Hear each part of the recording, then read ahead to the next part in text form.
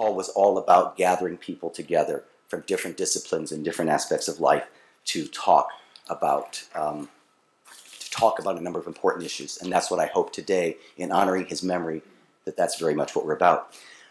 So now I want to introduce our dean, Kellye Testy, who's the James M. Mifflin University Professor of Law, and she's been a dean here since 2009, after 4 years deaning at that law school across town.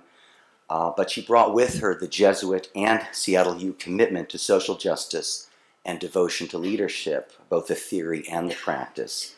She was dean throughout Paul's time here, including his installation as the Henry M. Jackson Professor of Law. Dean Kellye. Well, good morning, everyone. It's a great pleasure for me to be here with you this morning and to welcome you to this conference. And I do want to begin by sort of re-recognizing Jenny Mechem, who's here with us today. And I hope you'll join me in thanking her for being here and just recognizing her. It's really nice to have you back in the building. I also want to begin by saying a thank you to everyone who's made this symposium possible. The program looks terrific, and one of the things that I really love about it is that it's a deep collaboration among a number of our campus units and people both within and without the law school. And so many thanks to the planning committee, Steve, Sharon Brown, and also Beth Riven. And many thanks to the Disability Studies program here and all the other campus units who are partnering with us. It's one of the things that I love so much about UW. We work very closely with a number of the other schools and colleges, and it really enriches the kinds of issues we're able to tackle. I often say that our deepest problems of social justice will never be solved by one discipline alone, and this, of course, is a very good example of that, where commitments to equality are certainly a start, but then just in terms of implementation, there are many other disciplines that need to be at the table to make that promise of equality more real. So I wish you a wonderful day and look forward to the conversations. I hope you'll make yourself very much at home here in William H. Gates Hall and let us know if there's anything that we can do to make the time that you're with us more enjoyable. One of the things that I wanted to share with you this morning is just, first of all, how much I miss Paul and how much I loved working with him. We knew each other a long time before I became the dean here, and so our relationship goes back many years before 2008 or 9 when I first came here and was first trying to entice him to give up President Obama's transition team in favor of coming back to the law school. And I always like to joke that that's proof of my persuasiveness, that I actually got him to reject Obama and pick us. In fact, he picked his family, but anyway, I can keep kidding myself about that. But one of the things that I want to share with you that has, I think, been just even more wonderful than I had imagined at the time is that what Paul and I worked on together when he came back from Washington was to redraft the mission, vision, and goals of this law school. I was aware of what he was up against in terms of his health. I loved working with him so much. I valued his perspective on law and legal education so much. And so I asked him to chair a strategic planning committee and to work with me to redraft, as I began my tenure, the mission for the law school. And we identified leadership for the global common good as our unifying mission. And really, it was something that I was just so pleased to be able to have, not only in that shorthand expression of what we're about, but in the longer description of that, and then in the embodiment of that in our programs and our way of educating lawyers, to have been able to work with Paul and to have his voice in that mission. And it has been one that has resonated really strongly, both within the law school and outside the law school. You all know that our world needs leadership. Our world needs leadership for the global common good. And we believe, Paul and I believed very strongly, that lawyers can be those leaders. Lawyers can be the leaders who light the pathway to a just world. And that's what we hope to inspire our students to do and to be. It's what we try and do and be every day that we're here. And so every day when I walk in this building and I think about the work I'm about to do, I'm animated by that mission statement and always bolstered by the fact that so much of Paul Miller is in it. So have a very good day today. I'm just delighted that we're here together, and I'm happy now to turn the mic over to my colleague, Anna Mastroianni, who will share some remarks with you as you get started as well. Thank you. Thank you. Among many other things, Paul had a passion for jazz. I remember him saying that jazz was all about appreciating the spaces between the notes. So many of us here today have our own memories of the notes and the spaces in between, and none more than Jenny, his talented and accomplished wife and partner. The notes of his career began long before his arrival at the law school. He spent time as a litigator. He was a member of the Clinton administration. He was a member of the Obama administration. He was the longest serving commissioner on the Equal Employment Opportunity Commission, serving under Democratic and Republican administrations.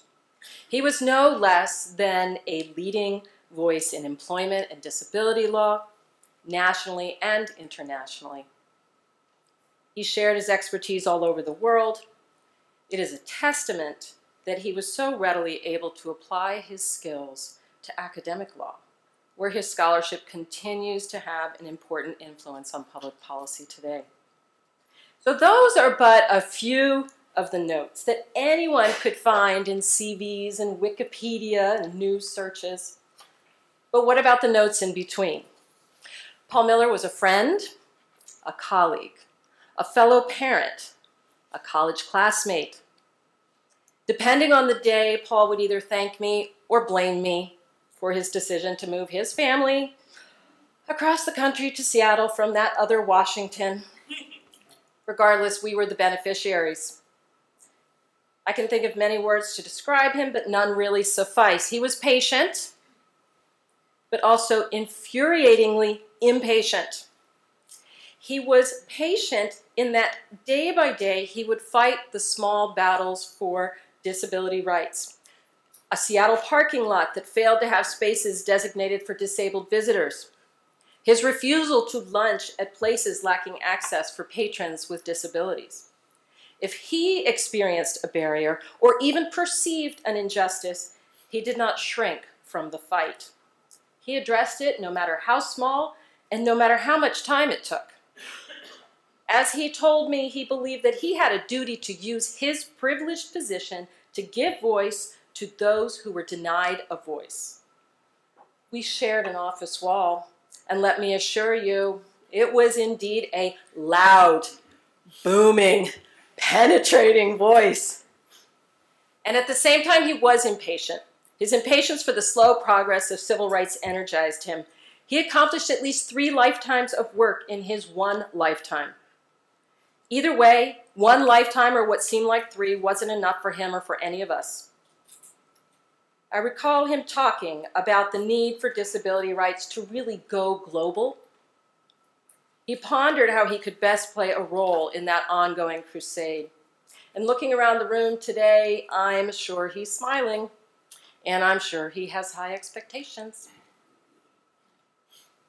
Despite a booming voice, he listened. In one-on-one conversations, Paul was one of those rare individuals who made his audience feel that they were important and that their opinions were respected and valued, even when he disagreed. In a large group, you'd see him punching the keys of his BlackBerry while also listening intently, staying removed from the debate until the last moment when he would invariably present a practical solution designed to bridge disagreements as much as possible, shifting the discourse. Subtle and diplomatic advocacy. We are all connected to Paul. Whether you worked with him, heard him speak, or are here today, we are all connected. I have referred to him as a human catalyst because he had a unique ability to bring people together and in doing so spark human synergies. He intuitively understood that bringing people together could have an effect far greater than the simple sum of their individual efforts. Let me leave you with one final thought for the conference that connected my work in bioethics and Paul's work in civil rights for people living with disabilities. Paul believed in personal responsibility. If you worked hard at any task, you would earn his respect. As a scholar, Paul was at the forefront of legal thinking in a number of areas, including genomic research. While the human genome was being mapped, he immersed himself in the science and thought hard about its potential applications in the workplace. His scholarship and policy work on genetic discrimination foreshadowed and influenced how this cutting-edge area of science would challenge our understanding and interpretation of the law. And I invite you to think about this in the deliberations that come. So, here you and I are, just as he would have planned it, here, today, with an opportunity to engage in intellectual exchanges and debates about issues that he was intensely and personally committed to. So I ask you to listen with respect, be patient and impatient, and experience those synergies that this conference is designed to inspire. Thank you.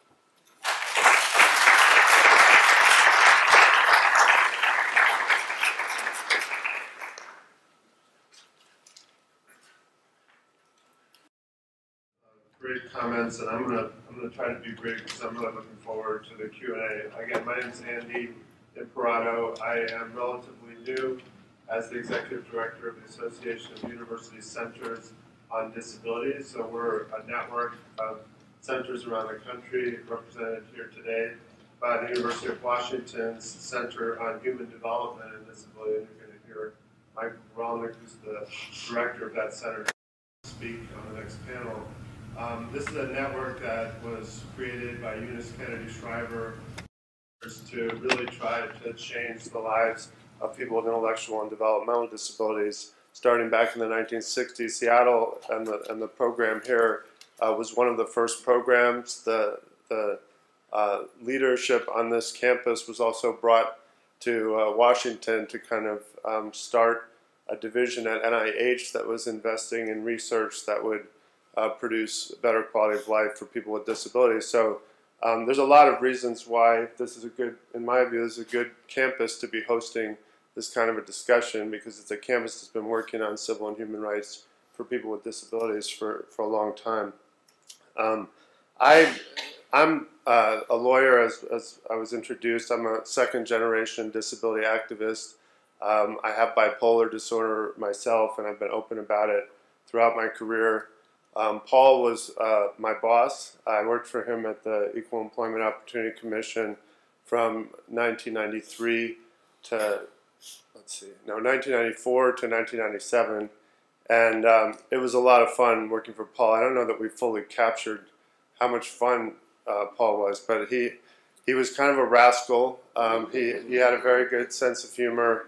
He loved life. Probably my favorite experience with Paul was going with him to England, and he ended up having many trips to England, but I had an opportunity to go with him on his first trip, and I think it was his first time in Europe, and he was invited to speak to the All-Party Disablement Group by Lord Ashley of Stoke, who was a member of the House of Lords, who chaired that group and who was hard of hearing himself. And interestingly, there were a number of members of the House of Lords who had disabilities, and that's true today as well. But it was just fun because, you know, I think Paul was 35, I was 31. Both of us were kind of kicking ourselves that we had anything to say to Lord Ashley of Stoke about this topic. But it was just, we had a lot of fun. I remember we went to a party with lawyers that were doing disability work in London, and we met a barrister named Jonathan Swift. I kid you not. And he invited us to lunch at the Inns of Court. So we had lunch with him at the Inns of Court. We went to the Prime Minister's questions. It was just a really, really fun trip. And I think one of the things I liked about Paul is he never kind of took himself too seriously. It's like he would be having a beer with a member of Parliament and then look over at you and kind of wink. It's like, can you believe that this is happening?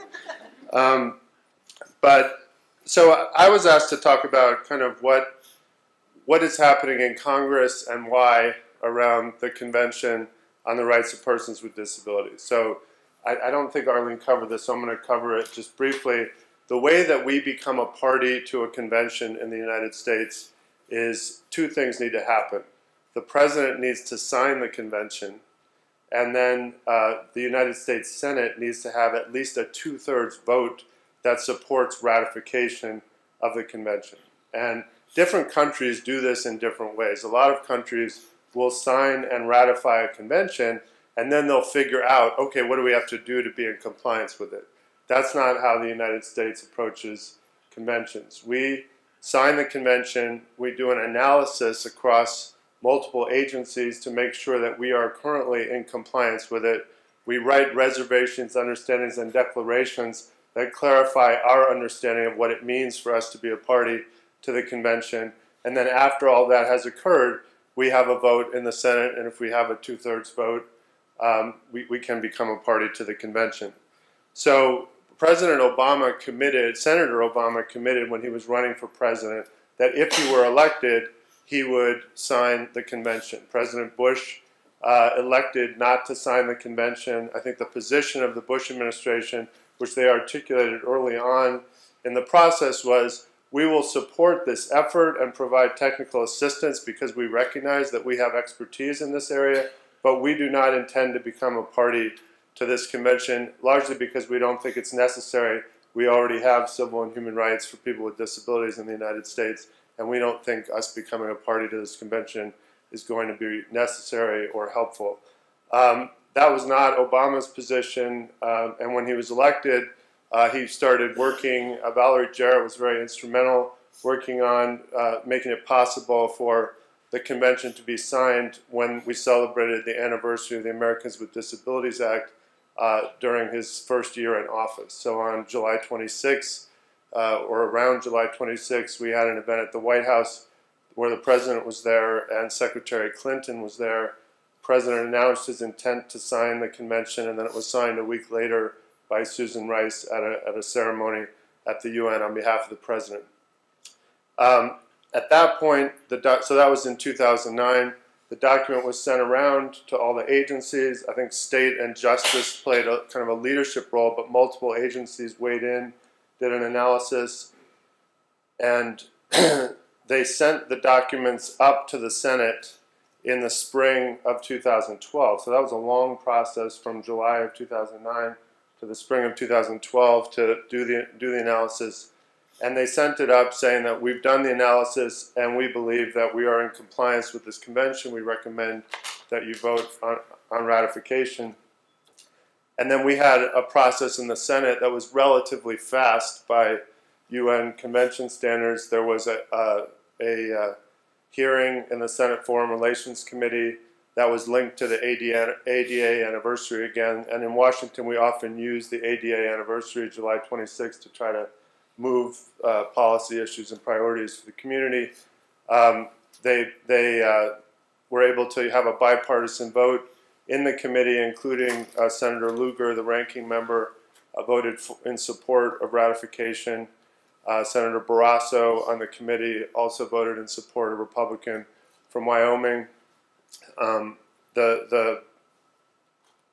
that point, the convention was ready for a floor vote, and after the presidential election, during the lame duck session of Congress in December, we had a floor vote with Senator Dole on the floor and his wife, Elizabeth Dole, also a former senator, on the floor, encouraging their colleagues to vote in support.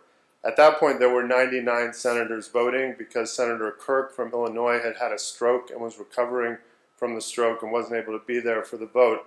So instead of needing 67 votes, which you would need if you have 100 senators, we needed 66 votes, which would have been 2/3 of the folks voting, and we ended up getting 61. So we were 5 votes short.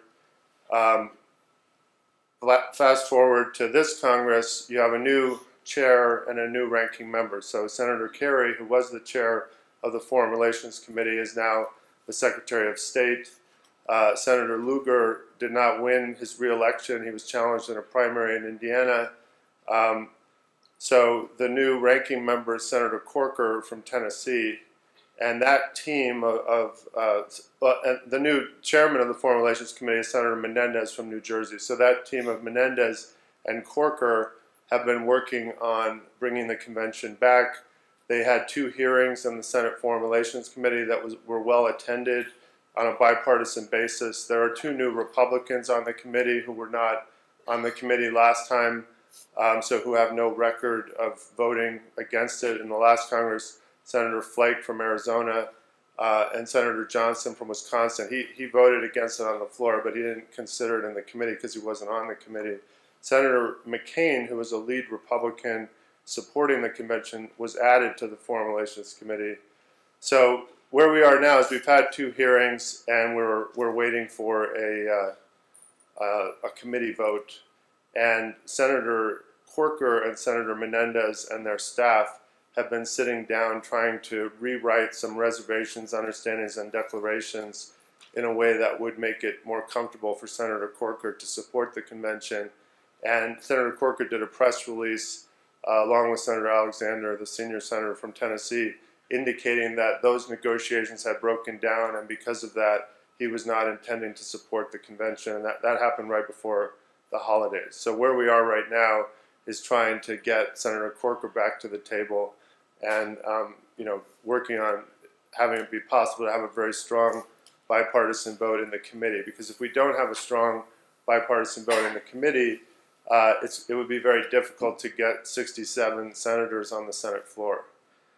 So what I'm talking about is probably going to sound strange, and I want to be clear, I'm not speaking on behalf of Senator Harkin. I was working for him when we were doing a lot of this work. I'm just reflecting on what I saw and why I think it happened, but it's not the official policy of the Senate Help Committee or Senator Harkin. But in terms of why have we not passed the convention, I'm going to give you 4 reasons that I see as the biggest reasons. And I'm not giving these to then have you say, oh, that makes sense. I don't think it does make sense that we haven't passed it, but I'm just trying to understand it. Number 1, I think the tough political climate in Washington can make it more difficult for the Republicans that would need to vote for the convention in order for us to get to 67, because we had all the Democrats last time, and we expect that we would have all the Democrats again if it went to a floor vote this time.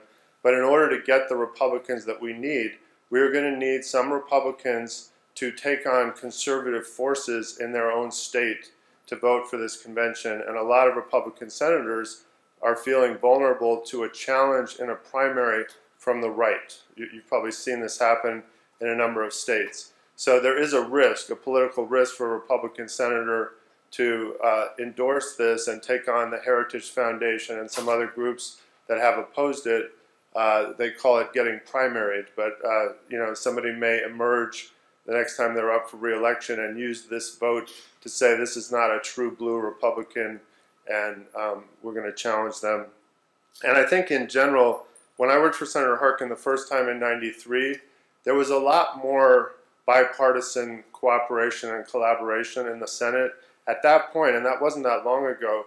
If you looked at the most conservative Democrat and the most progressive Republican, there were a lot of senators in between them.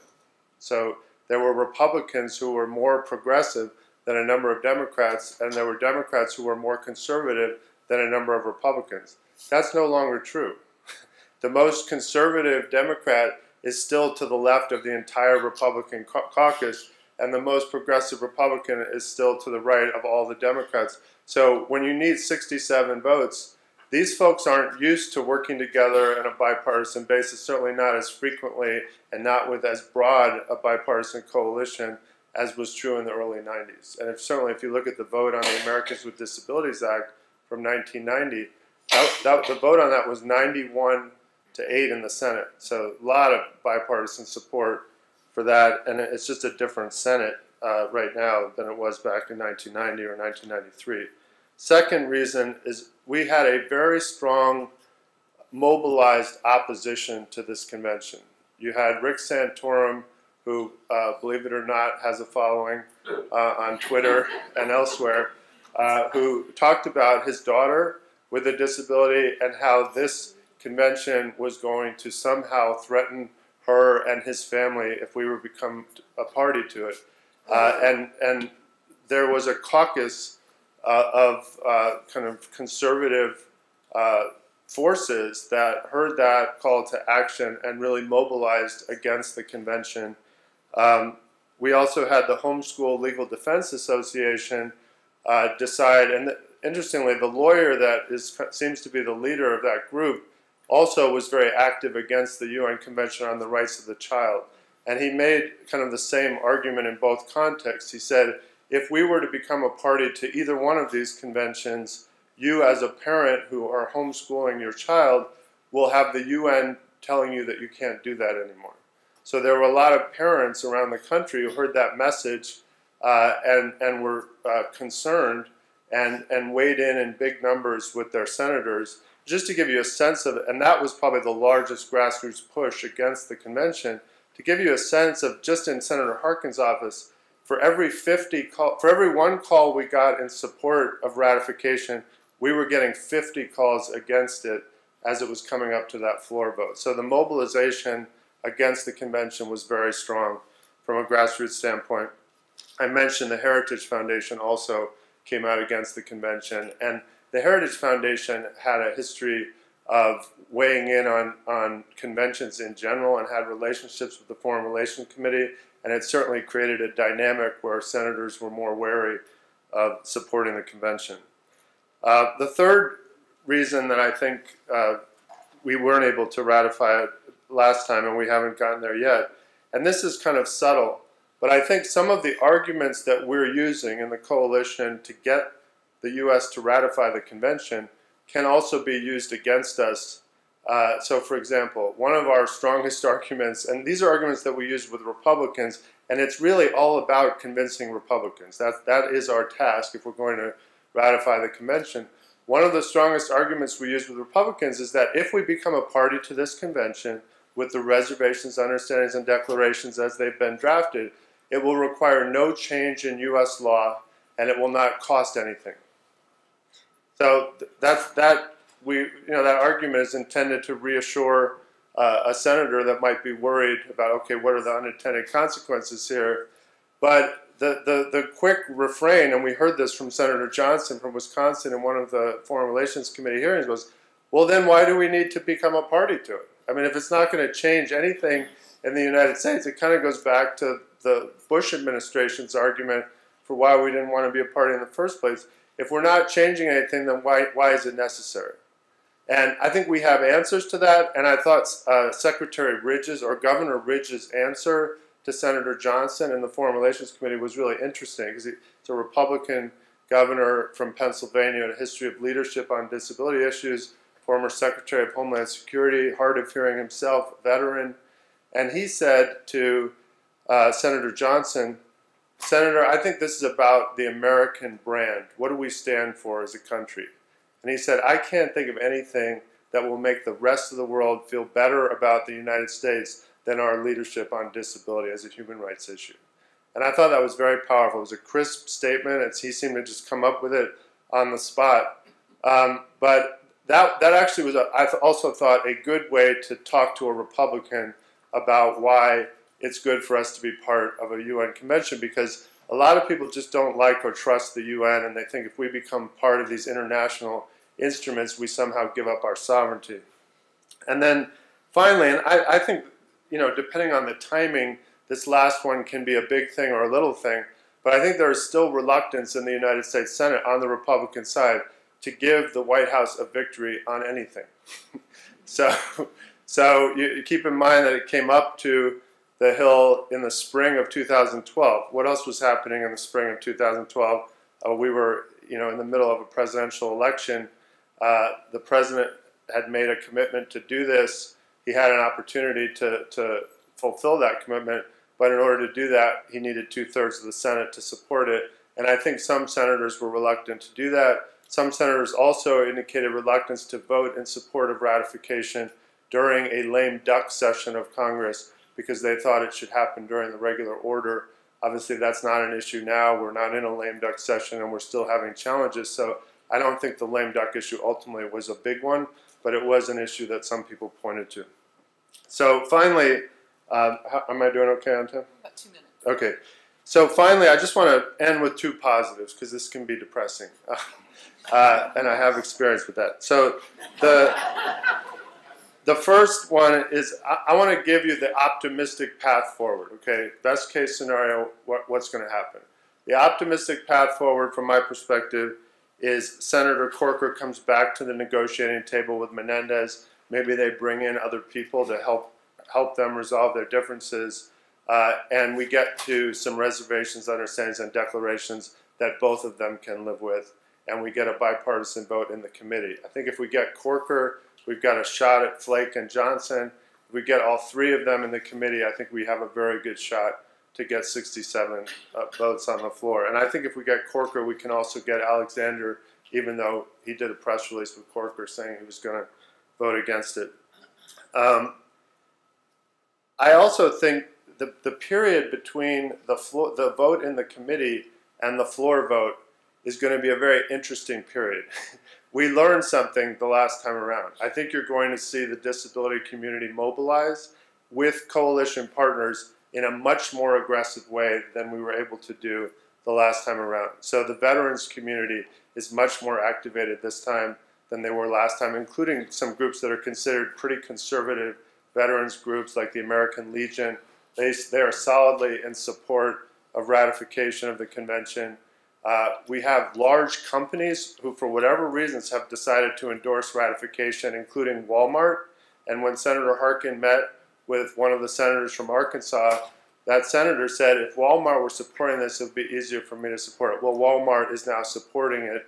NASCAR is supporting it. I have to give an AUCD staff person who had a relationship with NASCAR credit for helping to make that happen.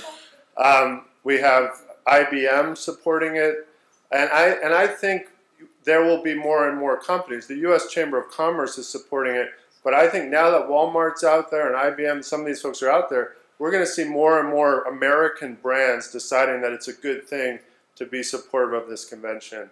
So I think that can matter. I think that Kellye, who's been much more active on it this time, she actually testified in support of the convention in front of the Foreign Relations Committee and read a letter from Senator Dole, and she read it with a lot of passion.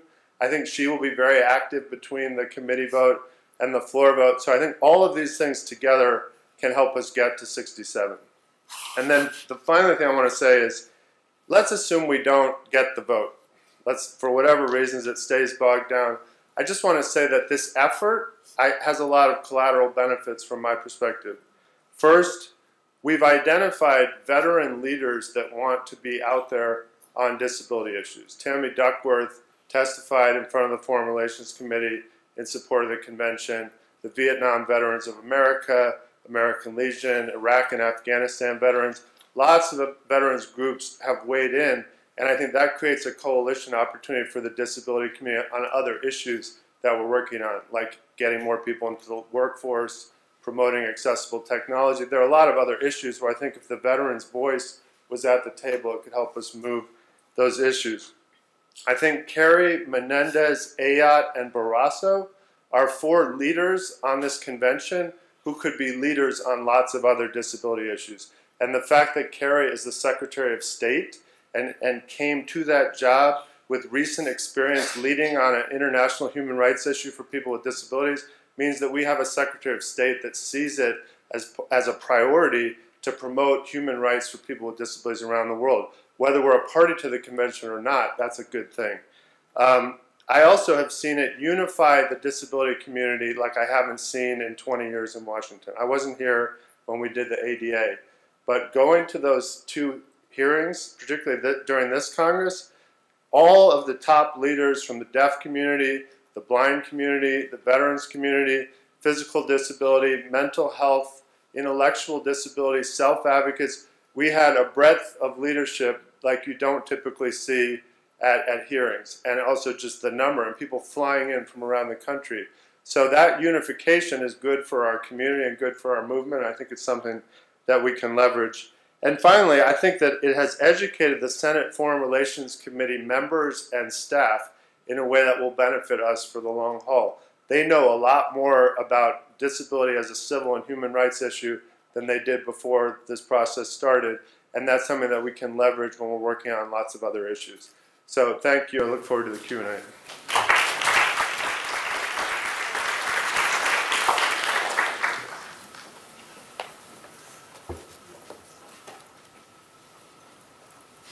Well, it's a great honor to be here. I knew and I worked with Paul Miller.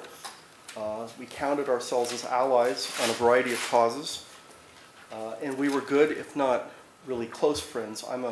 My office is down at the other end of campus, a ways from here, so I didn't have the opportunity to see Paul on a regular basis, but we did get together fairly often. I remember very fondly lunches with Paul and various other discussions where we would talk about our passions of law and politics and jazz. I had forgotten about jazz until it was mentioned earlier. I remember one discussion we had about the merits of Charles Mingus and his contributions to jazz, where we took different views on that. But Paul was a force here at the University of Washington and in the world as a leader and advocate for rights of people with disabilities.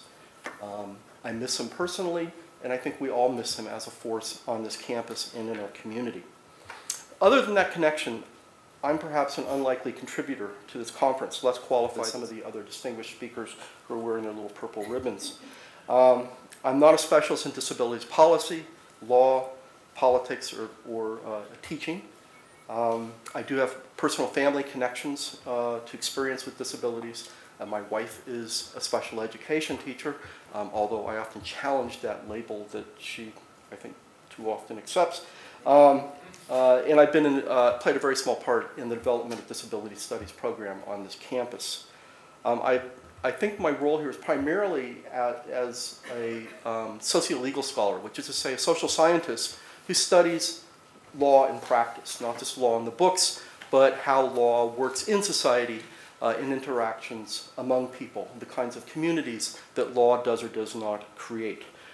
Much of my interest in particular is on law and social change, or law and social movements, and that was the point of a lot of my conversation with Paul. But also, I'm particularly interested in rights, and the way in which rights mediate relationships among people, and the kind of community that rights constitutes, or potentially constitutes, or in many cases fail to constitute. And that's what I'm going to talk about today. I'm going to talk about rights. I had thought about talking big picture about law and social change and mobilizing the grand level and comparative international perspective. The more I thought about it, the more I thought I'm going to think small and local. And so I want to talk about rights right here among us and what we know. I learned from Paul and many others that disability studies as an academic project is political activity because disability itself is a matter of politics. For a long time, thinking about disability in the policy and academic worlds, disability was relegated to the applied fields of medicine and social work, rehabilitation, special education, counseling, and social work, where disability is seen as a problem of individuals that need to be fixed or mitigated by experts. The person with disabilities was the problem. The larger society, especially the world of experts, was the source of accommodation and remedy.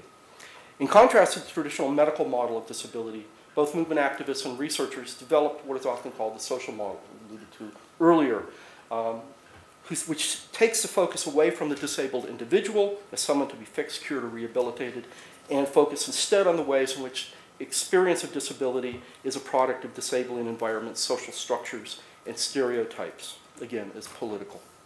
Disability was re-envisioned as a social construct rather than an individual deficit, and people with disabilities as minority groups, similar to other minority groups based on race and ethnicity, who experience discrimination, exclusion, and various forms of harm. Again, this view underlines that disability activism and research in the social model is inherently political. Both are guided by the commitment to recognizing and ending political and social marginalization of people with disabilities. Remedying the effects of discriminatory society in this view is a form of civil rights enforcement similar to that that's been advocated by and for other minority groups. Following the civil rights model, then legal rights and remedies become central players in this new understanding of what it means to live with a disability. Redefining persons with disabilities as entitled rights-bearing subjects has aimed to some degree to invert a deficit into a form of social empowerment, as people take back the public sphere and claim a space, respected subjectivity that has long been denied. The claim that disability is a social construction and not the inevitable result of personal injury or illness has revolutionized the ways that disability is talked about, both amongst activists in the disability rights movement, but also in the academy. And has fused together, I think, connections between academic study and politics.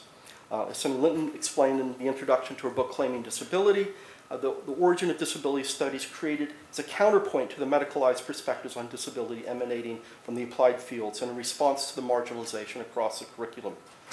Disability studies evolved along with disability activism.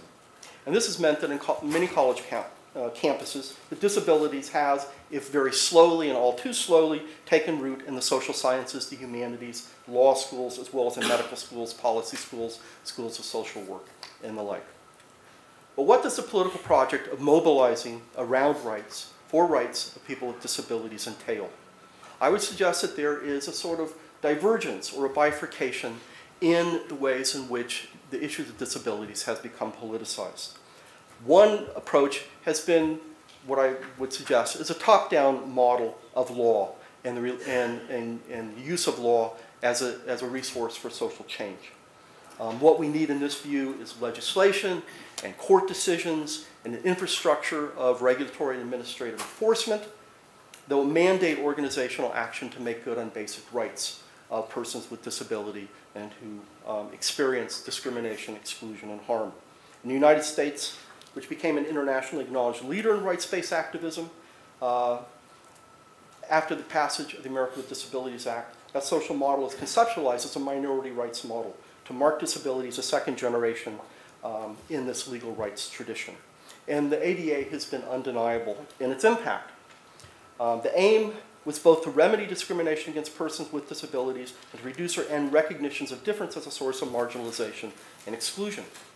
And this in turn has required accommodations to allow access and in a world of work to enable persons to perform jobs, make a living, and contribute as citizens, fully a part of the community of rights-bearing individuals.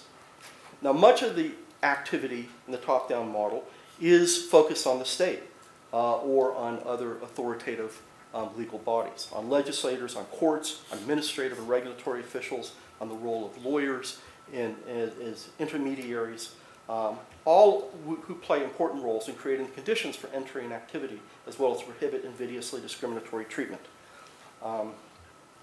And so change is primarily imagined by going to the state, mobilizing the authority of the state, winning rights, and then building structures of implementation, enforcement, and remedy to create a different world that's more open, accessible, and supportive of people with disabilities. And it's been hoped that changing the organized world will reduce marginalization, increase interaction among differently enabled people in ways that increase understanding, respect, and inclusionary social practice. The assumption is that once the majority of citizens gain increasing contact with people with disabilities, discriminatory attitudes and fears of the unknown other will fade away. Remedying the effects of a discriminatory society is a form of civil rights enforcement, again similar to other forms of minority rights. So that's a very important form of activity. This policy activism is critical, and it is essential to change, to realizing, to making rights real, as a friend of mine wrote in a very important book. However, we have to also recognize that much of this action in academic study focuses on elite activists and is far away from the world of ordinary people, ordinary individuals who are dealing with issues raised by social stigma, discrimination against those with disabilities. And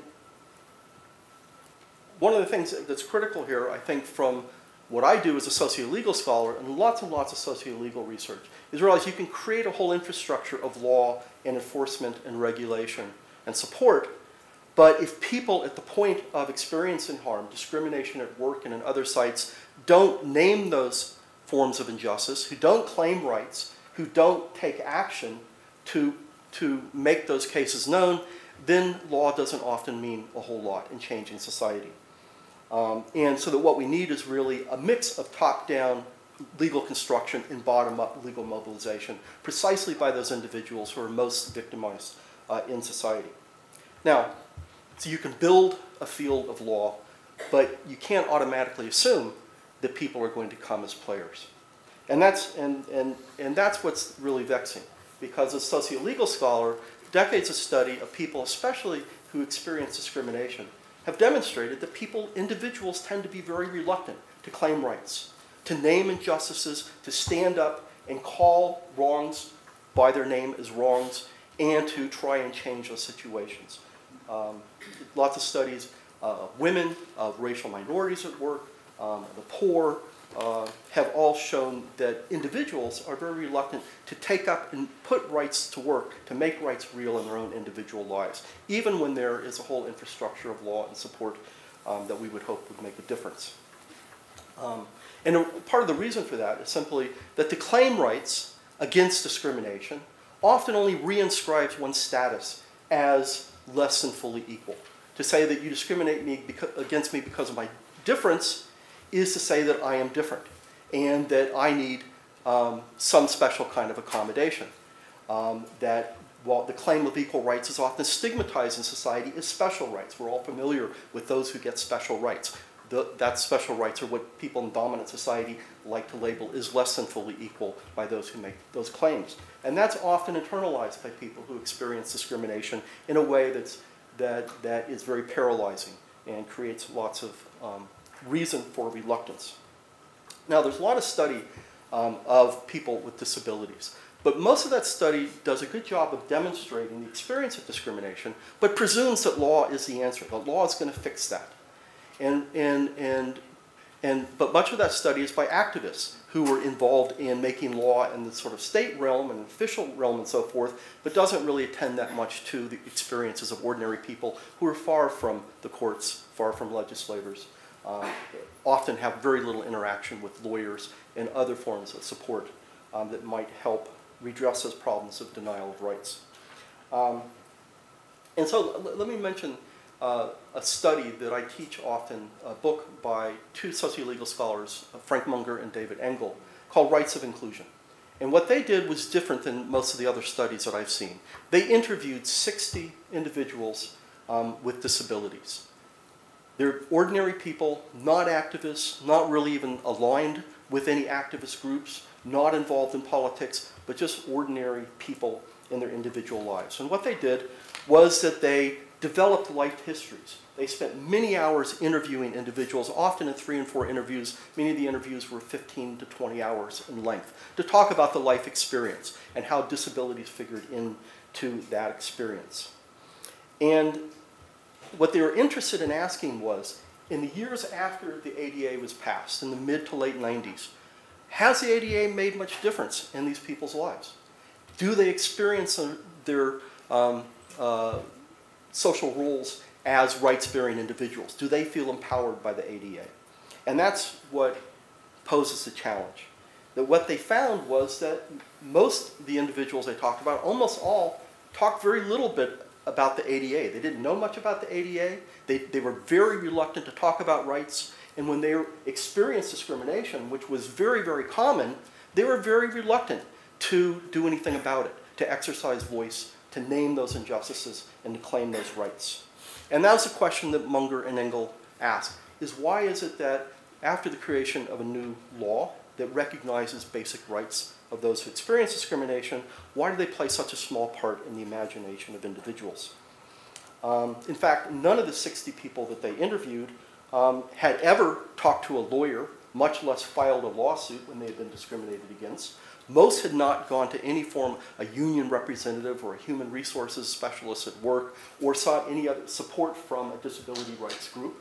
Most sort of suffered or dealt with their, not suffered, but dealt with their situation quietly and individually. So why is that?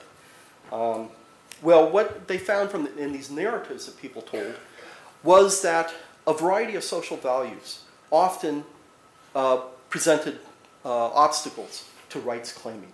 That we tend to think we live in a society where everybody imagines themselves through rights, but we also live in a society that's constituted by ideological structures and values that actually often trump rights and make rights and belief in all our status as rights-bearing individuals less important than we often assume.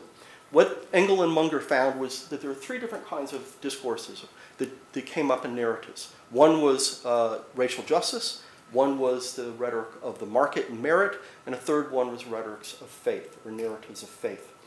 And each of those, in many ways, conflicted with the assumption that individuals with disabilities are rights-bearing individuals and can claim rights or should claim rights or will be empowered by claiming rights. perhaps the most disturbing finding had to do with the discourse on racial justice. What they found was that while activists often think that the disability rights movement is very much a civil rights movement that builds on the legacy of activism in the civil rights movement and the women's rights movement and other movements like that, they found that the individuals they interviewed were very nervous about that comparison. They were ambivalent about the civil rights movement, and they were especially ambivalent, and it was especially true of white people that they interviewed, were very ambivalent about thinking of themselves like black people, like people of color, and felt that those movements were not really meaningful and potentially empowering analogs for their own situation.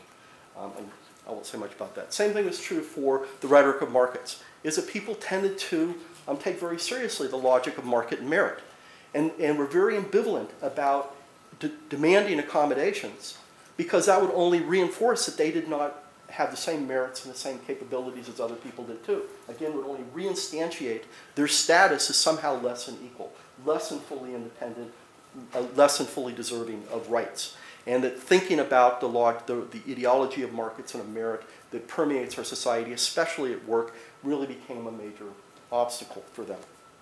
And there was also about faith. Religious values often counseled about humility and about just lumping it or biting one's lip when one is victimized by discrimination to show generosity and forgiveness towards employers and others who did that.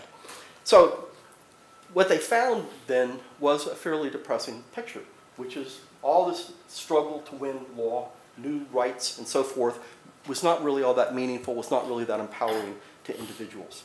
As Engel and Munger say, that those who one thing they did find, though, was people who were more likely to think about rights and to take action to name injustices and to claim rights were those people who most were able to separate their sense of self, their sense of identity, from their disabilities. As I say, those who tend to draw clear distinctions between disabilities and themselves hold equally clear conceptions of their entitlement to participate in mainstream social settings. And they said those people, what distinguishes those people from the many others? And they said mainly because they had lots of support groups and affirmation as they were growing up, especially when they're young, in young years of school, that the more that they received affirmation from family and from close networks, the greater sense they had to make that distinction. But the great majority of people that they interviewed did not really show that inclination, did not really think of themselves as deserving rights-bearing individuals, as members of the community of rights. And hence, that's the dilemma, is that for law to become an effective resource for social change, we need not only the infrastructure of state law and support and organization and implementation, we need people at the points of discrimination, of harm, of exclusion, of marginalization to take action, to name their injustices, and to claim rights. And how do we achieve that? And that's something that we find in almost every area of discrimination. But how do we solve that problem? Well, I don't really have time to talk about it easily. And part of it is after studying and thinking and working on these issues as an activist and a scholar for a long time, there really is no obvious solution to the problem. But what is critical, of course, is for individuals who are marginalized and experience harms of discrimination to find connections to other people, to become empowered by learning ways in hearing others talk about their experiences of discrimination. That the assumption that people will just take up the cause and become rights activists once they learn about it is misplaced. We have to first understand, people have to have the ability to talk about their ambivalence, about the conflicts they experience, about their uncertainty, about the potential costs of claiming rights and taking action and challenging discrimination, and then have to have the opportunity to connect with other people and learn the possibilities that collective action can be empowering in ways that overcome the situation of individuals in their own solitary, often solitary situations. So how that happens and how that can happen, I could say a lot more about, but I'll just end by pointing to one place that matters, and that's right here in the academy. I've talked about several times about how study of disabilities and disabilities activism have grown up together. There are many sites at which those struggles have to be fought. They have to be fought in national government, they have to be fought in bureaucracies, they have to be fought by lawyers. But the academy is a very, very important place. We as teachers have a role in providing spaces and places and amplification to people with experiences of discrimination for disabilities to speak up, to talk about their ambivalence, to talk about the challenges that they face, but also to share visions of aspiration and to find in the voices of others the possibilities of transformation, where individuals can become part of a whole that hopefully can be more empowering. We also have a role in events just like this conference, which is to facilitate dialogue and interaction among specialists and activists and ordinary people who experience discrimination for their disabilities. As teachers, as researchers, we have an important role to play. And that, I think, is part of the example that Paul Miller provided us. He certainly played his role in national government as a national and international leader, an advocate for rights of people with disabilities. But when he came to the University of Washington, he also recognized the role of the academy, the role of us as teachers, as researchers, as facilitators of interaction among people with disabilities, with the broader community, and among activists. He provided us both an inspiration and instruction in doing that. And so but we all have to do a lot better. We have to do more, and we have to do a lot better than we are. I applaud everybody who is committed to this project, but we need to do more. Especially appeal to administrators that we need resources and support. We need money, we need time, we need programs, and we need recognition for carrying on this project. I'll stop there. Thank you. And so at this point then, I'm going to hand it over to Judy Heumann, who I will have to trust to keep to your 15 minutes because I don't really have a way to give you the sign. So, thank you so much. Michelle, if I run over time, just tell me to shut up. Okay. Skype is great. I'm very sorry I couldn't be with you today. I'd like to thank Stephen and everyone who's put this conference on for the hard work that you've done in assembling the number of people both in the audience and those of us who are presenting. I think it speaks very much to Paul Stephen Miller's great legacy, what he's left for all of us in the US and around the world. I had the privilege to know Paul while he was here in DC, and for those of you who knew him, you know that he really excelled in all that he did, both as a father and a husband, as a sibling, and his work in the area of disability was relentless. I think some of his major contributions beyond the work that he did while he was at EEOC was really under the Clinton administration and then with the Obama administration, bringing disabled people into critical positions in government. And I think, when we look at the Disabilities Treaty, one of the very important components of the treaty is the intent that disability will become a part of inclusion going on in all of our countries in the area of advancement of human and civil rights. And one way that that can occur is to ensure that people who have appropriate qualifications are brought into varied positions within government and the private sector. And the absence of that, whether it's in the area of race or gender or disability, really means that there continues to be a void in the ability to sit down with colleagues to meaningfully look at both what the problems are and solutions to these problems. So I think, in our discussions on implementation of the Disabilities Treaty internationally, one of the clear issues that we're looking towards over the next number of years is the ability to move disabled people, women, and men into positions of authority where they themselves will be able to help influence the development and implementation of policy. So I'm going to speak today a little on the treaty. I know Arlene and others spoke more broadly on it this morning. And I'll focus somewhat also on issues affecting women. But I think in my presentation today, some of my premises really deal across the board. So who are we talking about when we're looking at disabled girls and women? We're talking about a very broad group of people, I presume, as most of you understand. But one of the unique issues I think that we need to talk about more broadly is we're looking at people who have disabilities, like some of you in the room and myself, visible disabilities and people with invisible disabilities, but we're also looking at people who acquire disabilities over the course of their lifespan. And why I think this is a particularly important issue when looking at disability in the area of gender is because people acquire their disabilities in many ways. In countries where there are high degrees of conflict, high degrees of violence against women and girls, disability is one of the outcomes of this type of experience. And my experience both working in the State Department at the World Bank is that both in the US and around the world, we still do not have the level of collaboration between women's organizations and the disabled women's community.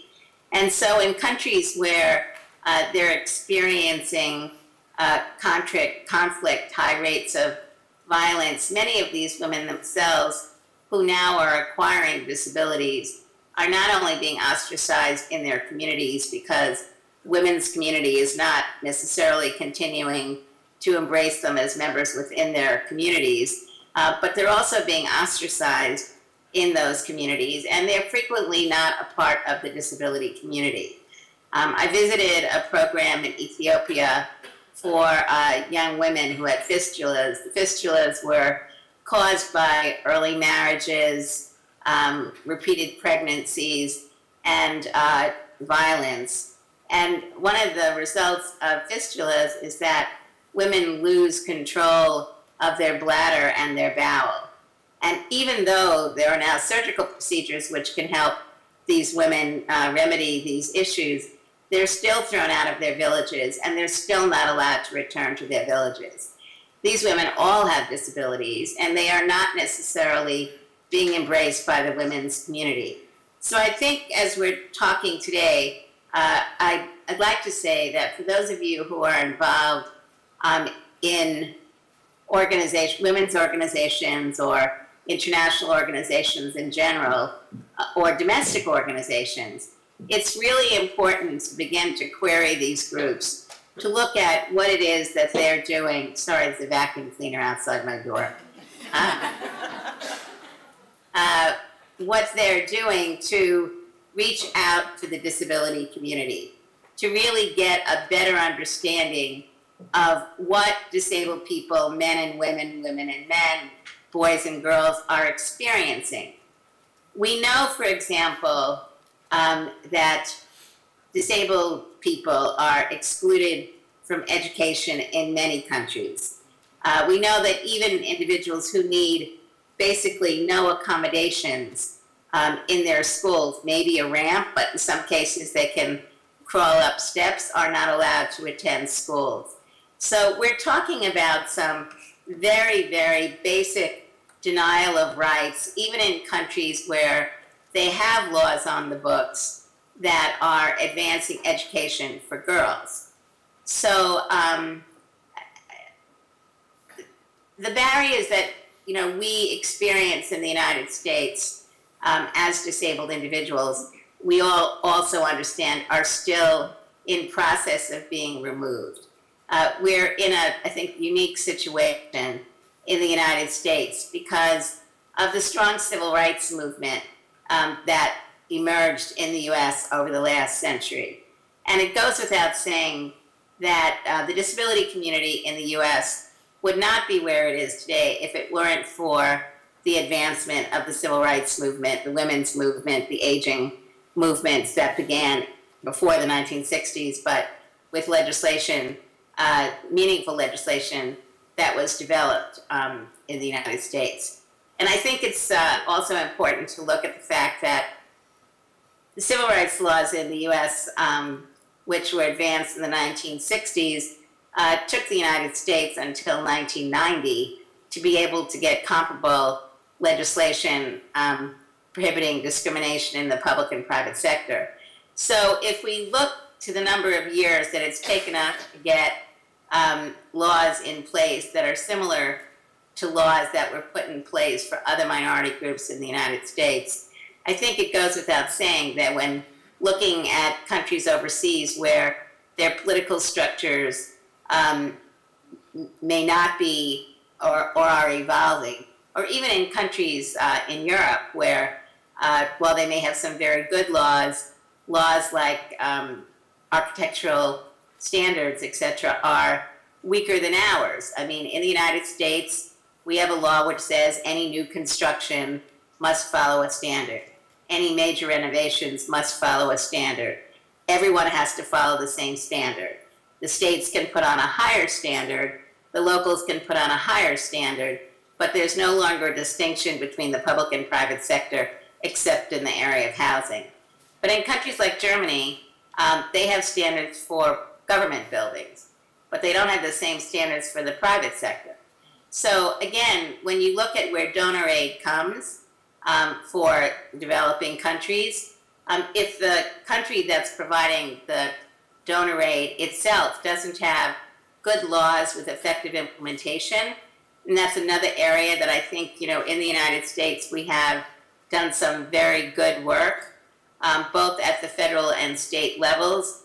Those of you who are lawyers and people like myself who are advocates clearly will be able to make the case about how things aren't advancing as rapidly as we would like. But when you look at many other countries and look at their weak infrastructure to be able to have government agencies that have clear responsibility for reviewing complaints, mediation, technical assistance, litigation, many other countries do not have procedures like we do.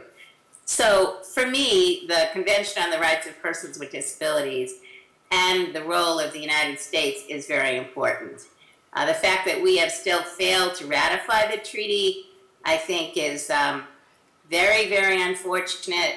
Obviously, while for those of you who have been following this, know that Senator Corker from Tennessee, in the middle of negotiations, unannounced to the White House, the administration, Senator Menendez, who's the chair of the Senate Foreign Relations Committee, withdrew himself from the negotiations, saying that he would not be supporting ratification of the treaty. But in saying that, the administration and the Senate Foreign Relations Committee is still committed to working on this, as are organizations like the United States International Council on Disability. We believe that ratification of the treaty is not only important for people residing within the United States over time to be able to travel abroad, study abroad, work abroad, as countries develop and implement legislation to remove barriers. But what we're equally concerned about is the fact that many countries, as I was saying, do not have laws like ours. So as they are providing technical assistance to countries that are developing new legislation, that have weak infrastructures across the board, we need to be a player at those tables to be able to help at least give people information about why a strong civil society is important. Many countries do not have strong disability rights communities. Others don't have strong civil society communities because governments have been afraid, as you all know, just from reading the media, of enabling people to organize. But in the US, we continue to speak abroad about the importance of civil society and the disability community, the important role that the disability community can play working with government and across other human rights organizations, religious community, veterans organizations, etc., because it's those of us who have the knowledge about the kinds of barriers that we're experiencing. But we also believe it's really important to be able to help people get a clearer understanding about what effective remedies are. What is a good piece of legislation? What does it mean to have legislation effectively implemented? What kinds of agencies do you need to have in place? What do you need to do to address issues like corruption, which is a big problem, as we all know, in many countries? But I believe that, your role as lawyers or people involved in advocacy who are interested in disability rights, there are multiple opportunities that we can look towards to really help advance the work that we've been doing here in the States. For example, I think it's relevant to identify people at the university and in your communities who may have disabilities who come from other countries and may still be in communication with people in other countries. Doing things like DVCs and other kinds of approaches to help people get a better understanding of what our laws look like broadly, what is discrimination, what does it mean to be protected against discrimination, working with countries that have ratified the treaty, making sure that we can help expand the knowledge of people who, on a reasonably regular basis, travel to other countries so that they can, in fact, speak with the disability community, with government officials, with civil society, human rights organizations, to help people get a better understanding of what we're talking about when we talk about discrimination. What kinds of remedies are there? What is the Department of Justice? What is its role? You know, what various agencies have been doing. It takes a long time, as you all know, to help people not just get information, but understand the information. If you're living in a country where these types of issues are in fact not addressed, then it is kind of abstract. So one of the other issues that I think is really important is as we look at inclusion, which is what I think we're about both in the US and what the treaty is all about, advancing disability rights also enables other human and civil rights organizations in other countries through learning about what the ADA is, what Section 504 is, what the Civil Rights Act of 1964, et cetera, are, and about the kinds of coalition work that we've been doing here in the US at the state level and national level with groups like the Leadership Conference on Civil Rights. All of those things are critically important. So let me conclude by saying that we each have a very important role to play in the work that we're doing. Fundamentally, I think, in order to advance the rights of women and girls with disabilities around the world, we need to look at what the barriers are that people are experiencing.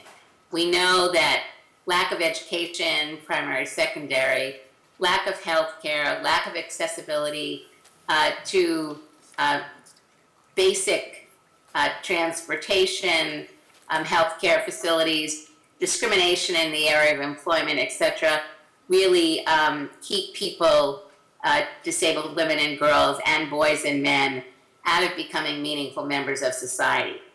And one of the most important issues, I believe, is in the US and other countries where we have been advancing laws for decades now, we can also show how effective implementation of these laws really is making dramatic changes within our countries.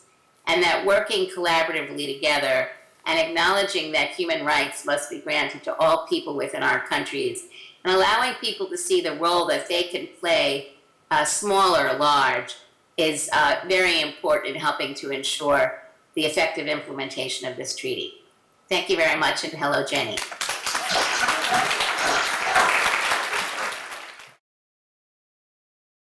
That's the case. So I thought also I would talk a little bit about Paul. Paul was a mentor to me. I met him while I was working at the Department of Justice for a summer in the Disability Rights section. A mutual friend introduced us. I met him for coffee. I was admittedly very intimidated. I had heard a little bit about his experiences at Harvard Law School. That was where I was and was about to finish law school. I wasn't sure how much of a safe person he would be in talking about what was happening, what I was still seeing some years later. And I remember talking to him about it. I couldn't help myself. It just sort of came out, and I was like, oh gosh, let me take it back. And he said, you know, rather abruptly, so what are you going to do about it? And so I really had to think about that going back. Okay, so enough of your gripe session, law student. What are you going to do? But it was in a very compassionate way. And I have to say, I came out of that conversation really feeling quite energized, but also feeling like I had a lot to do. and that it wasn't enough to just kind of complain about it. When I went into law teaching, he was really a mentor to me, and towards the end he started sending me very good projects. I didn't know that his health was also declining, so I thought at the time that he thought a lot about me, and perhaps he did, but I also realized sadly that you know, we were all in the process of losing him. And so during the last few months that Paul was alive, and this was also when I wasn't sure about the state of his health, a number of us in the American Bar Association wrote a book called Lawyers Lead On, which is letters of mentoring advice to the next generation of lawyers with disabilities. And I'd asked Paul to write a letter for that book, and we ended up dedicating the book to him. And I want to just read part of his letter before I talk about women's health issues. Paul said, "As a law professor, I have sought to make legal education less alienating for all students, to have students explicitly identify their professional and personal goals in the law, and to facilitate an ownership of their careers. I think that being purposeful in one's life and career is important, especially for a lawyer with a disability. One should chart one's own path and set out to follow it, rather than simply to select from the paths that seem to be available." And I would do a footnote there and say, you know, many people with disabilities feel like they have very limited options and can't speak up about them. And owning one's own life leads to greater happiness and satisfaction. So I was thinking about that letter and thinking about the issues that women and girls with disabilities face here in the US and abroad. It might seem difficult to make this kind of transition between Paul Miller and the reproductive health of women and girls with disabilities, but I'm going to try. So I think he was interested in that as well.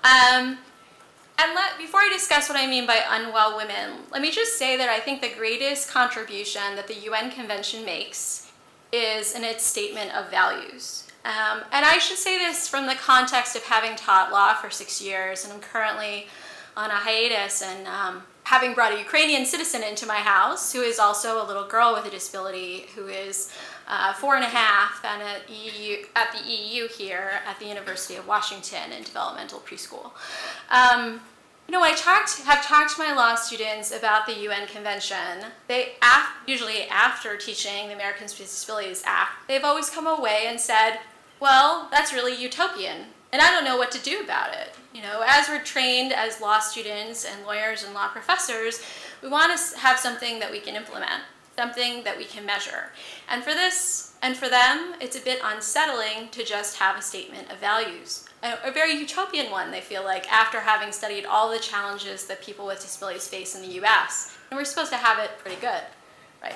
But I've asked them and challenged them to kind of think about what this might mean. How, even if they just concentrated on one provision, what things might look like, and what those provisions are actually saying about what they look like now. So recently my own work has started to focus on this separation between disability and health law.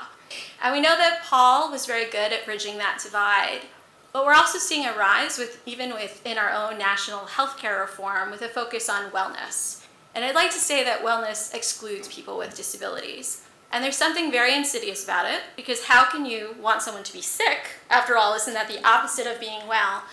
But unlike the UN Convention, the notion in the US seems to ignore all of the social, cultural, economic, material, and resource factors that go into being well, and people's access to that kind of life experience. So I want all of my friends with and without disabilities to be well.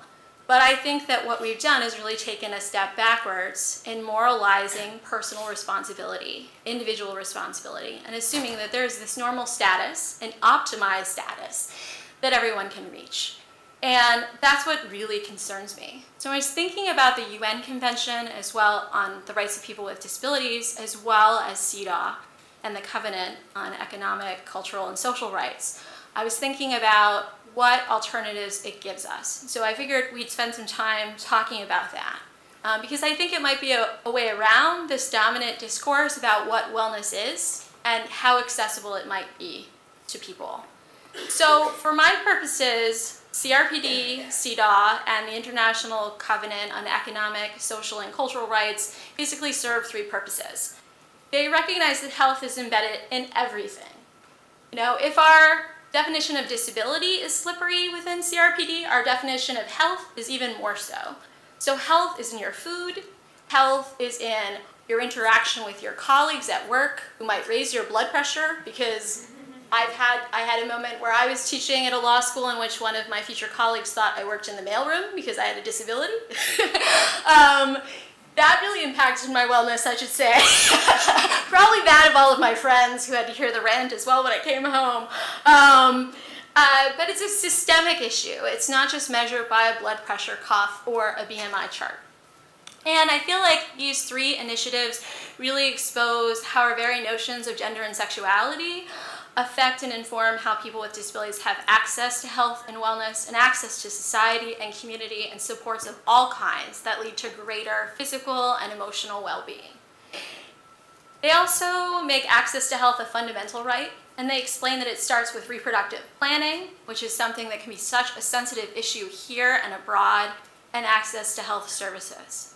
So we really think it begins at the beginning for both in terms of making choice in those areas and having autonomy and having support, and really ownership over one's life and really charting one's path. And this might seem all very basic, in fact, but as we've talked about so far, it hasn't been for people with disabilities, particularly women and girls with disabilities. And I'd also like to say, even though the designated focus of my topic is women and girls, I'd have to say that this also applies in so many different areas, including people who are not gender conforming to stereotypes that might exist within their cultures. And this restatement of values is so important, but it's not one that people in general, women and girls with disabilities, have had access to in their own lived experience. And it really doesn't matter if so much the importance is still as relevant here in Seattle as it is, say, where my daughter came from in Ukraine. They signed and both ratified the convention, but you could have fooled me, really. I lived there for 2 months, and I just wanted to get home. I think I was going to beat down someone at the airport when my flight was canceled and be detained because I just really needed to get out. But really, it was a situation where there really wasn't much of a future there for people with disabilities, and not a lot of organizing going around, and where children are institutionalized and then in baby houses to be attractive to foreigners as a form of economy, and then shipped out to institutions when they're 4 or 5. So that was a difficult thing as a person with a disability and an interracial couple to visit every day for 2 months and think, this could be your life experience, and you can't take everybody home.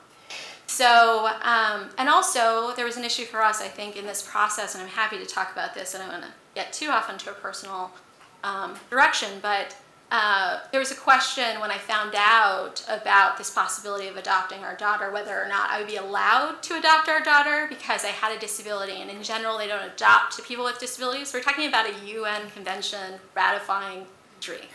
They don't adopt people with disabilities. So our interpreter was always saying, "This is the law professor?"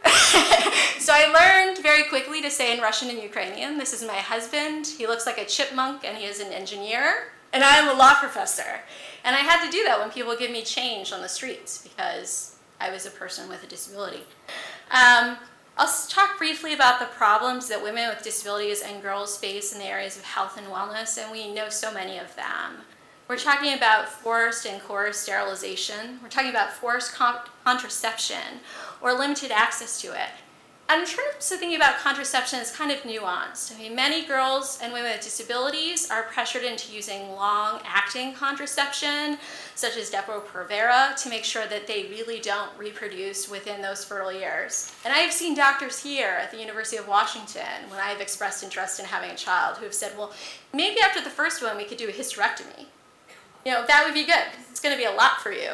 They're sort of partially honoring my desire to reproduce and perhaps create genetically deficient offspring, but curtailing it in a way that makes sense within their medical community. So a focus on menstrual and sexual repression and suppression, which is something that I know Paul worked on, poorly managed pregnancy and birth, forced or coerced abortion, as well as not having access to making that kind of decision. Termination of parental rights. We know that parents with disabilities are can be up to 10 times more likely to have their children removed from their custody.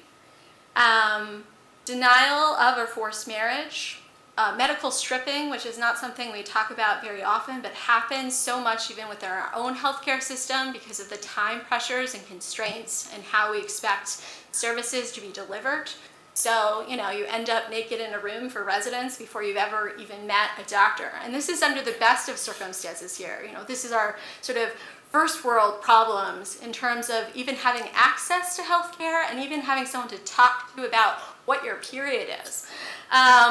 Lack of freedom to express LGBT identity safely, lack of access to appropriate and accessible preventive services, gender-based violence, and we know it comes from both family members and caregivers. It comes in the form of hate crimes and people who might need the support of their families and are not able to travel freely or to be economically self-sufficient or have supports in those areas, don't feel like they can report it, or if they do, there will be retaliation, which could escalate the violence. Lack of full exploration of the connection between poverty and disability. The World Health Organization loves to talk about this, but I don't know exactly what we're really doing about it beyond saying we know that poverty causes disability and disability causes poverty. So what are we doing to improve our supports there? And in this mix, there's often a dominance of a one-size-fits-all approach, which can be imported from the US or somewhere else. Seeing the experiences of women with disabilities and girls with disabilities the same as men with disabilities. Because for so long we know from the literature and the theory, girls and women with disabilities and people with disabilities have been considered asexual. So we're all kind of the same. And so the fact that there would be an interest in expressing, interest in reproductive health or having children or talking about how you can avoid not having children or having a sexually fulfilling life is rather uncomfortable. And most important, there's been a denial of legal capacity and decision making. And the UN has said that that kind of denial, especially in the area of reproductive rights, is a serious violation and it's an ineffective public health intervention. These practices happen, I think, because we frame disability as a personal tragedy, a burden, and a matter for medical management and rehabilitation. I would also say that there's this really difficult relationship between how we treat disability as a personal experience, making it a private experience where other people do not feel compelled or motivated to intervene and address injustice, versus how we make it a public experience, where we expect people with disabilities to tell us their life stories, to listen to ours. I hate going to the grocery store sometimes for that reason, because I go back to my husband, I'm like, this doesn't happen to you. And he said, no. But I find people, I was at the paint store the other day, some guy was telling me he's afraid of the dark. He's about 60 years old. I'm like, okay. So for a while I thought I should become a shrink because maybe I could just start billing right there. So what's CRPD's vision and what's CEDAW? Well, let's start with CEDAW. I think that CEDAW, given when it was written, which is over 30 years ago, really has a traditional focus on marriage and family for women and really changing that situation where men are making these decisions and really lauding over women. It has many provisions for family planning, access to reproductive care, child care support, which seems revolutionary to me as the child of a preschooler. Sometimes I am the child of a preschooler. As the parent of a preschooler, my little Ukrainian's quite dominant and opinionated, now in English too. And it really has a passing nod to race in the form of looking at issues of colonialism and really no direct discussion of disability, but that would have been revolutionary at the time. And in some ways, when I was reading through it, I was thinking, this is kind of the second wave, and I hate to think about it that way, but for people with disabilities, women and girls with disabilities, they really need shelter and freedom from violence and a mean of income and support and just even access to healthcare before we start thinking about these items, which unfortunately have been labeled for us as luxury items, kind of the next thing that people think about. But I think CEDAW has really evolved. I saw recently through an organization that I'm involved with, which is called Women Enabled, which works on international human rights issues for women and girls with disabilities, a report from Colombia, for example, talking about forced sterilization of women and girls with disabilities, and also looking at the effects of trans identity in that community. And CRPD, as Arlene said, treats disability as an evolving concept. It's pretty revolutionary in that way.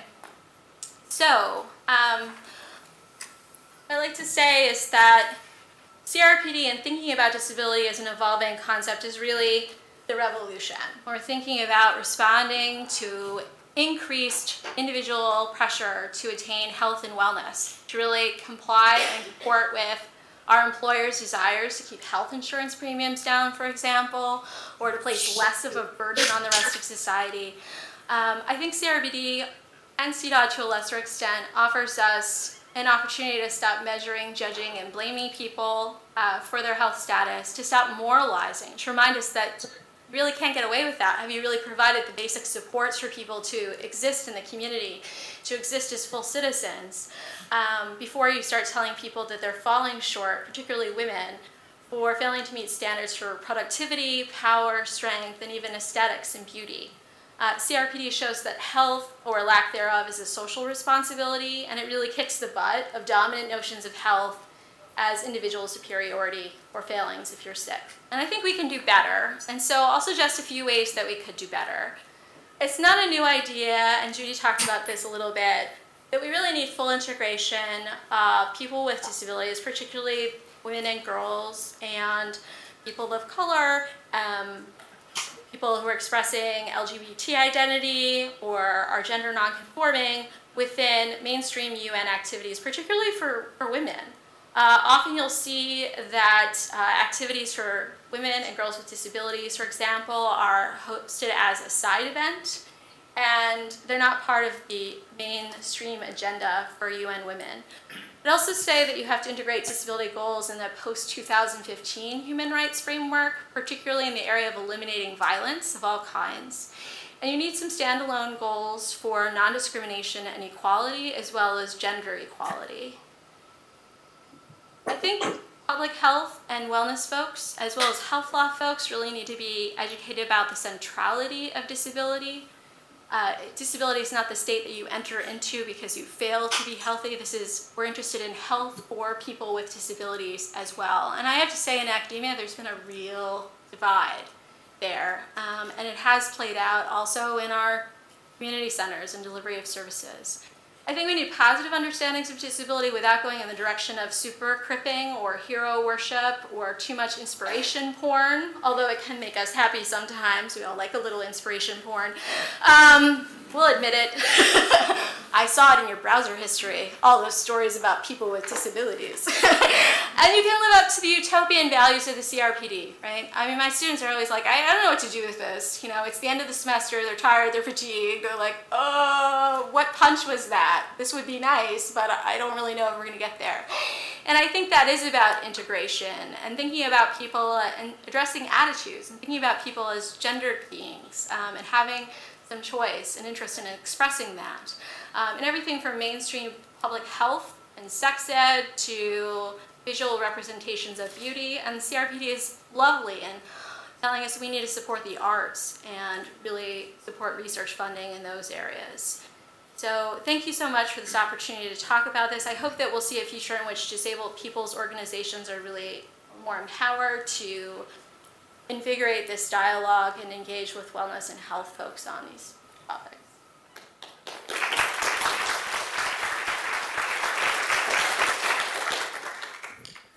Steve asked me to focus on a particular group of children and families who could benefit from special supports and services so that their child in particular will,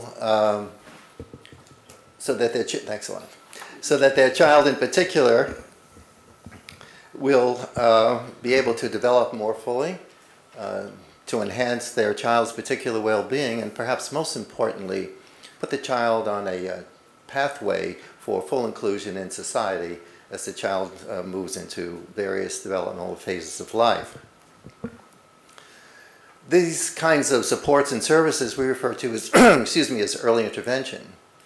But Steve also asked me to do something else, which was to sort of place this early intervention perspective in a worldwide framework and try to link it, if I possibly could, to issues of the international treaties.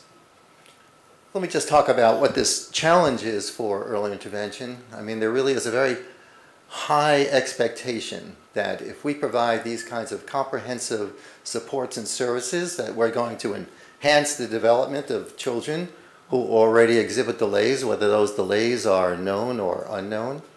We're going to have a meaningful effect on the developmental trajectory of that child, and we're going to be able to prevent any number of secondary complications which often occur. But also for children who are at risk for delays, through these programs we're also going to have the possibility of, if not minimizing those delays completely, at least tempering them somewhat. Now, to do this really, as you can imagine, requires a Herculean effort, a remarkable type of integration among all different types of services, health, education, social services, put together in some kind of comprehensive format, requires really a broad thinking group of individuals who can think of other disciplines and work together in some kind of meaningful interdisciplinary framework. Now, that problem alone is complicated by the extraordinary magnitude of the scope of the problem when we think about it from an international perspective. Just look at intellectual disabilities alone and look at the potential causes of those. For example, we have a whole range of biological conditions that can lead to cognitive limitations. Malnutrition, including micronutrient deficiencies such as iron, genetic disorders, which we now know are about 3,000, infectious disease, head injuries, low birth weight, newborn asphyxia, prenatal exposure to drugs and alcohol, lead poisoning, malignancies, and cardiovascular disease, and that certainly doesn't complete the list. And then we have this, on the other side, this entire range of environmental and psychosocial conditions, including poverty, child abuse, child neglect, and the list goes on. And of course, very often these biological and environmental conditions co-occur, making it extremely difficult for development to occur in its most optimal way. And when we think about it, worldwide, we see about 780 million children, just birth to 5, are affected just by intellectual disabilities alone. When we look at some studies that UNICEF has supported over the last few years and been reported, we can see, again, the kind of dramatic problems that all of us who are involved in the early childhood period must contend with. They've identified at least 23%, an enormous number, who are at risk for an established disability in low and middle income countries. So having said all of that, we can certainly ask the question about why spend so much energy in these first few years of life? Why is it so particularly important? Why would we want to make a major investment in this kind of thing? I'm going to offer 3 reasons. First, I think is a pragmatic humanitarian one. That is, during the first few years of life, we really meet the needs of families under the most stressful period possible, frankly. We need to focus on issues that, during this period, that immediately strengthen families and support them because they're going to have a long pathway, hard pathway throughout life. And in fact, if we design these kinds of programs well, we can have a tremendous effect to address this pragmatic humanitarian rationale. Studies have demonstrated clearly we can reduce parental emotional distress, enhance their coping, be able to build very thoughtful support networks, and promote parents' ability to feel confident and competent that they can do this particular job.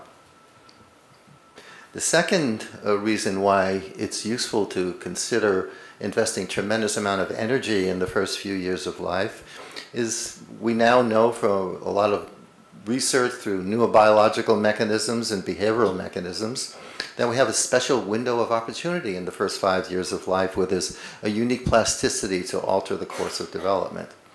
And in fact, that's exactly what happens when we provide very thoughtful, systematic, and comprehensive, experientially based, not talking about biomedically based programs.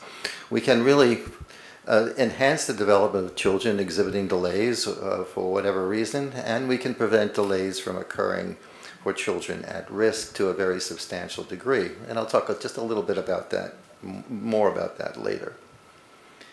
And the last reason is that you can think of this as an investment in the fact that it generates long-term benefits. One benefit you might think is financial benefit, and that is true, but the real benefit, I think, is the enhancing of the quality of life and being able to have individuals in which they participate as actively as possible in all aspects of community life. And when you look at the data are very clear. Individuals who participate in early intervention programs require fewer special services. As adults, they are much more productive, and they participate in communities to a much larger degree than those who don't. Just to give you an idea how significant the problem is if we do not provide early intervention services, this particular graph illustrates that if in the absence of early intervention, what one sees is a general decline over the first 5 years of life of social and cognitive competence. And that decline is a rather significant and dramatic one. Just to show you that this isn't hypothetical by any means, this is a series of studies that were done in the 1960s and 70s and 80s before the advent of early intervention programs from countries all across the world for children with Down syndrome. And you can see that this decline in development occurs over the first 5 years of life when these programs weren't available. Later on, when those programs were available, also from all over the world, and I've just chosen a handful here, you can see that that decline is prevented. Of course, children still have many difficulties, but it's really a dramatic effect to be able to reduce or eliminate that particular decline in development over the first 5 years of life and what all that entails. From studies done here at our center, for example, is another example from children who were born prematurely at low birth weight.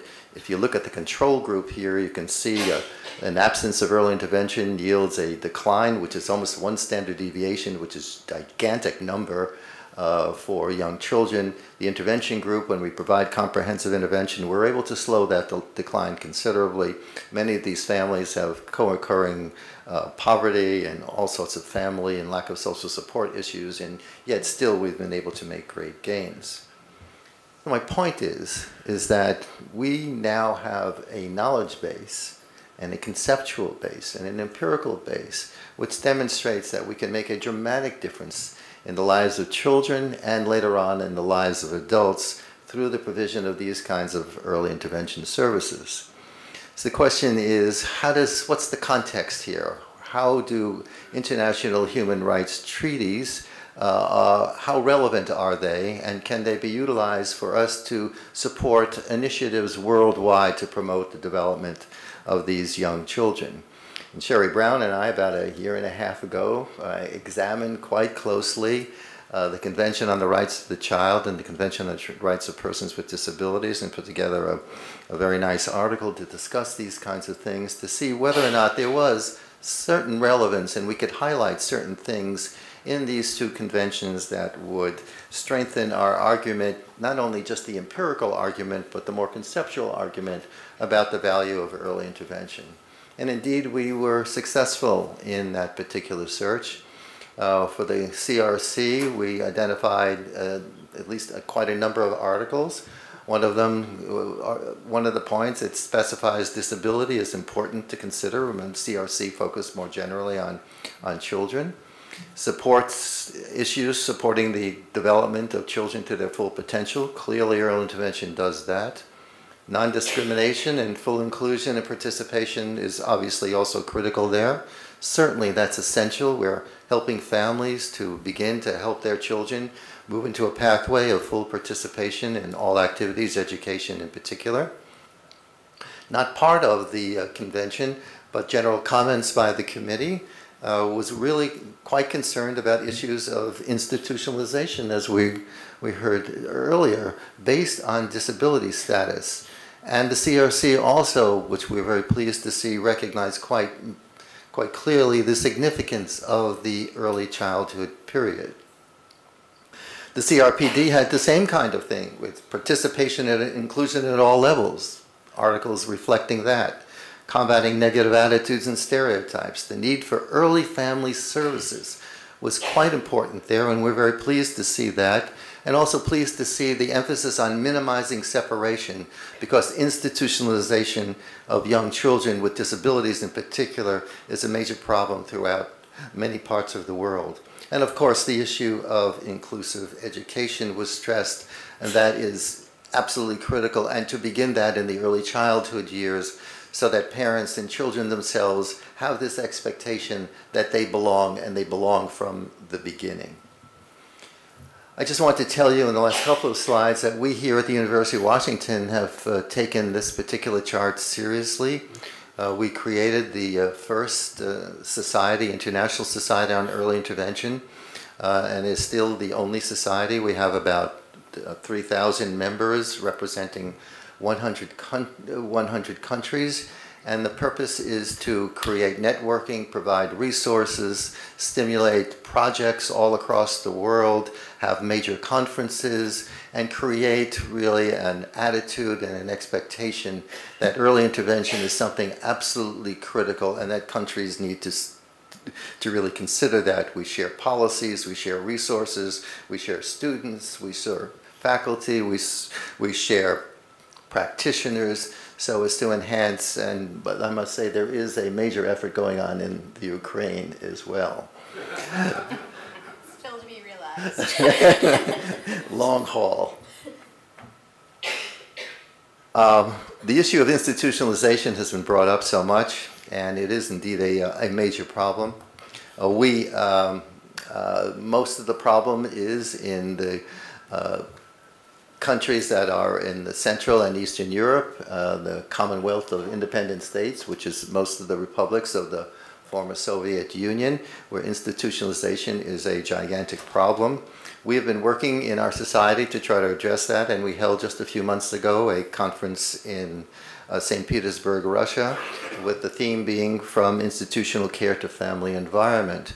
And we're trying to tackle there ways in which we can demonstrate how services and supports and policy, regulations, rules, attitudes can indeed prevent institutionalization, and if institutionalization occurs, to move children as quickly as possible into environments which are going to support them in the most inclusive way that is possible.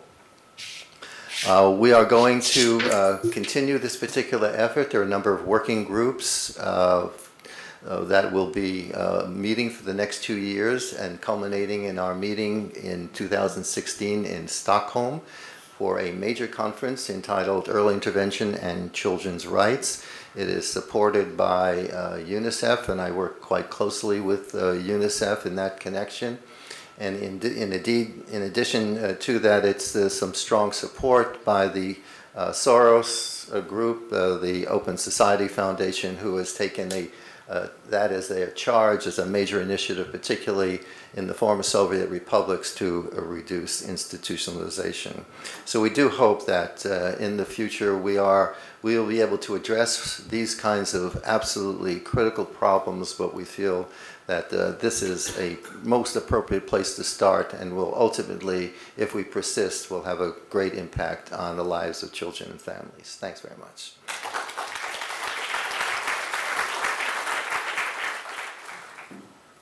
Hi, can you all hear me or lip read me or something?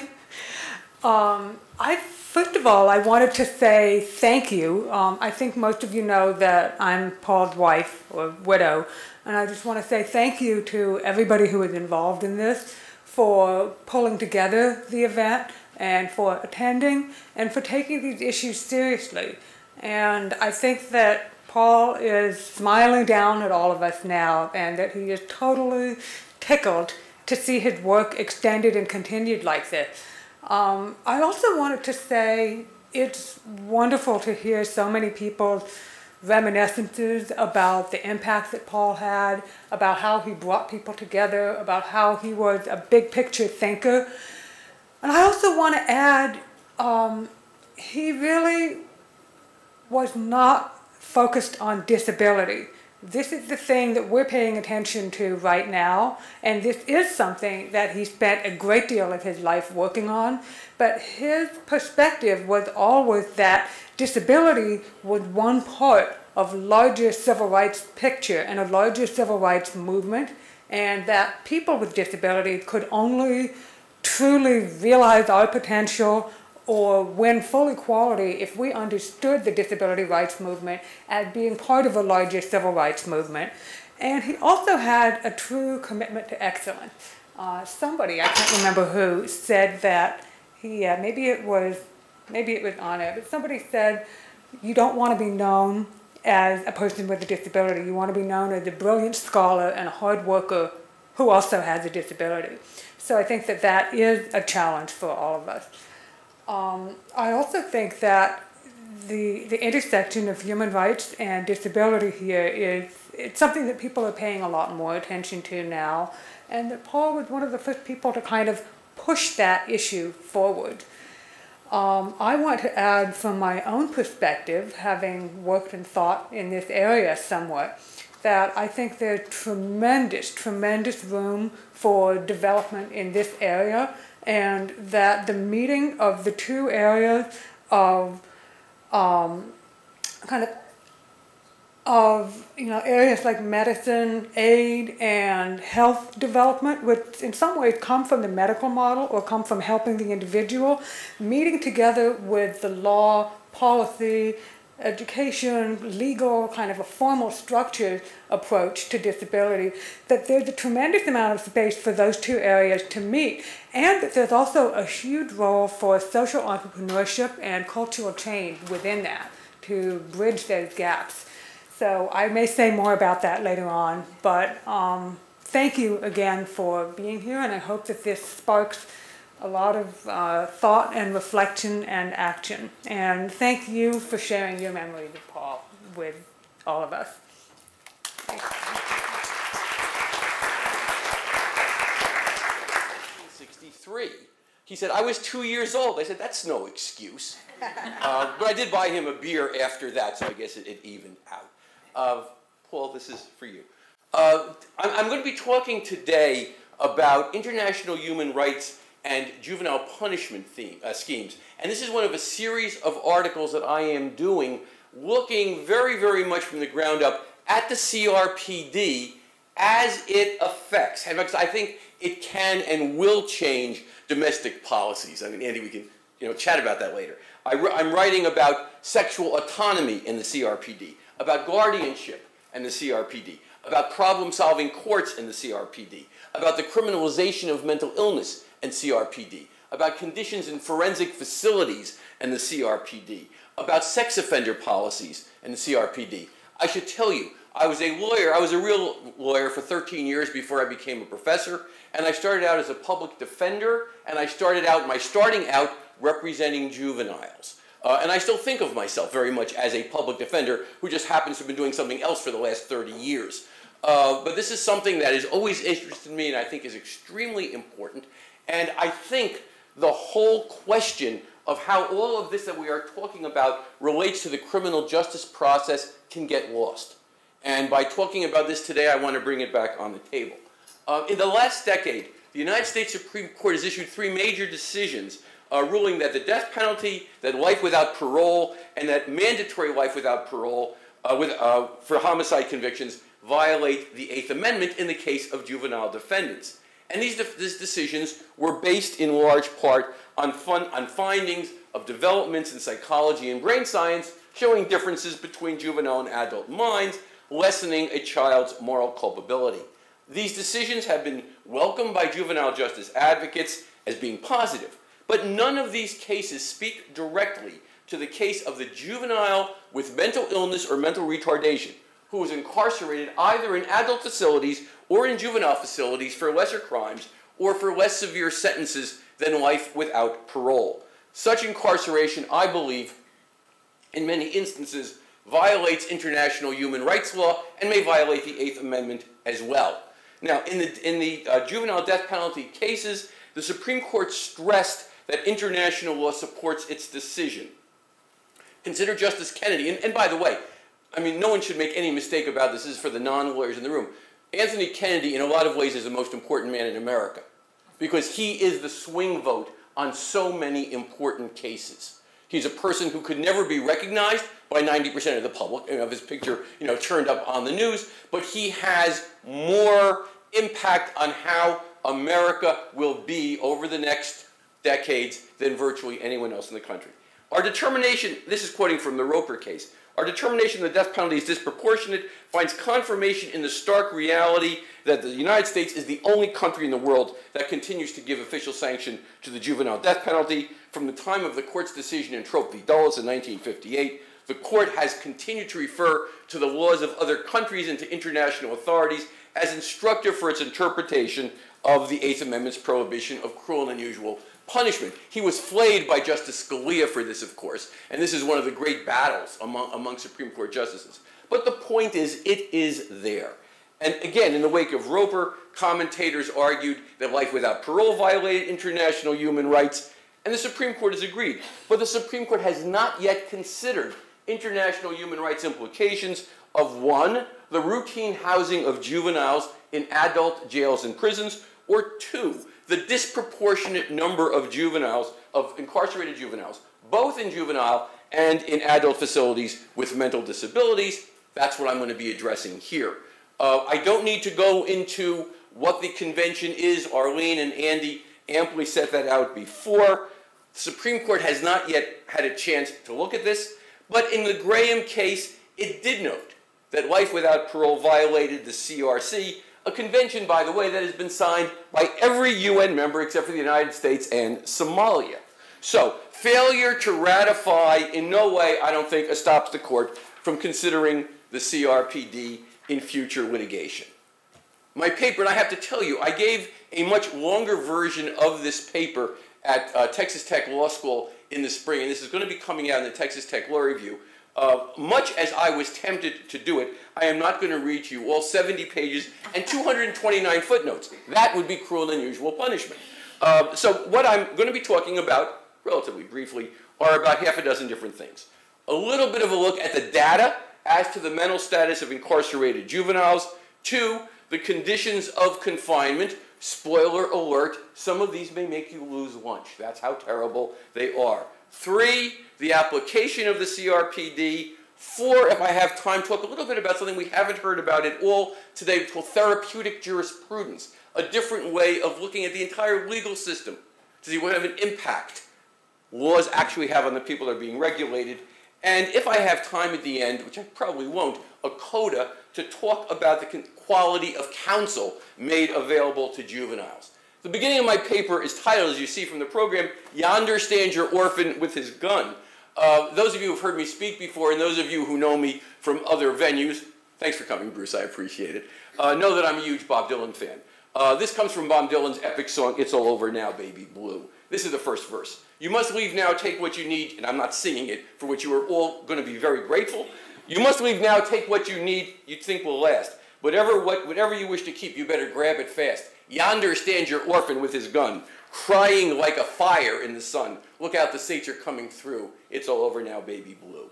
This song captures the sadness of somebody, and the quote from a critic is, with tears that would burn a hole within the largest star. And I think it's exactly what we're talking about.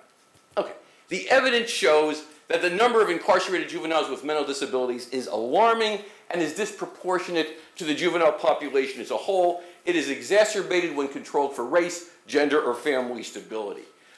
Youth in the justice system are always at a high risk for mental health problems. Linda Teplin, one of the great researchers in this area, has revealed that over 60% of male juvenile detainees and nearly 70% of female juvenile detainees meet the diagnostic criteria for one or more psychiatric disorder, and this probably underestimates it. If we include undetected learning disabilities, it raises to over 80%. The numbers are simply astounding. Juveniles also have higher rates of physical injuries. 70% of juveniles being held in juvenile facilities in California have reported suicide attempts. In one state system, over half of incarcerated juveniles meet the criteria for post-traumatic stress disorder. So these are really sobering statistics. The disorder rate for female detainees is significantly higher. There is disproportionate minority representation. Broken homes clearly are a major impact in all of this as well. I want to look briefly at some of the criminal law and criminal procedure issues that relate to this population. Because one of the things that's clear is that the criminal justice system has made no efforts at all to deal with this in issues like incompetency to stand trial or the insanity defense. This is totally unexplored in almost every jurisdiction.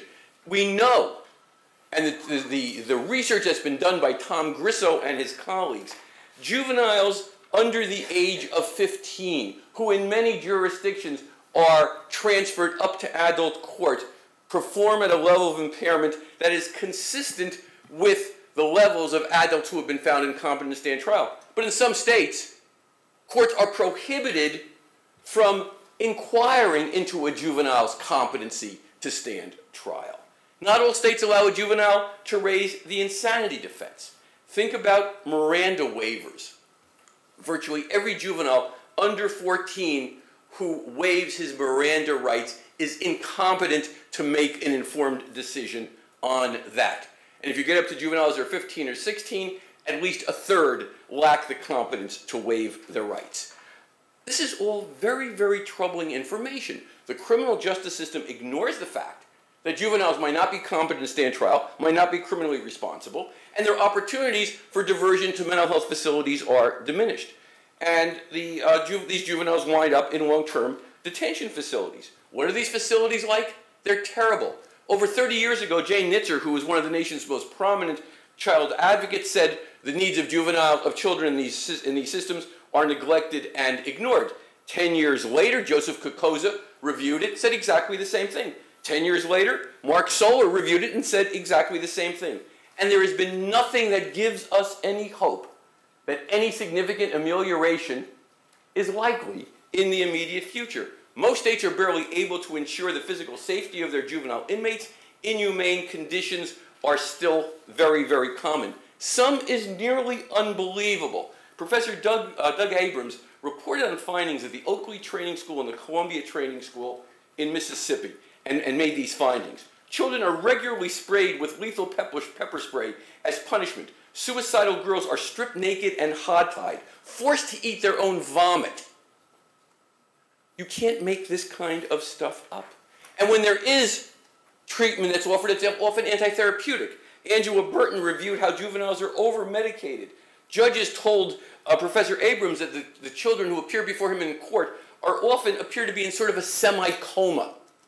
So these are things we need to take seriously. The juvenile justice system is a dumping ground. It was mentioned before about being transferred up to court, up to adult court. The transfers are very often pretextual. They're almost always counterproductive. Transferred juveniles are more likely to reoffend, and they are 5 times more likely to be sexually assaulted, twice as likely to be beaten by staff, and 50% more likely to be attacked with a weapon than youth in juvenile facilities. Now, what does international human rights have to say about this? Well, there's a lot in the Convention on the Rights of Children. Article 37 says no child shall be subjected to torture or other cruel, inhuman, or degrading punishment.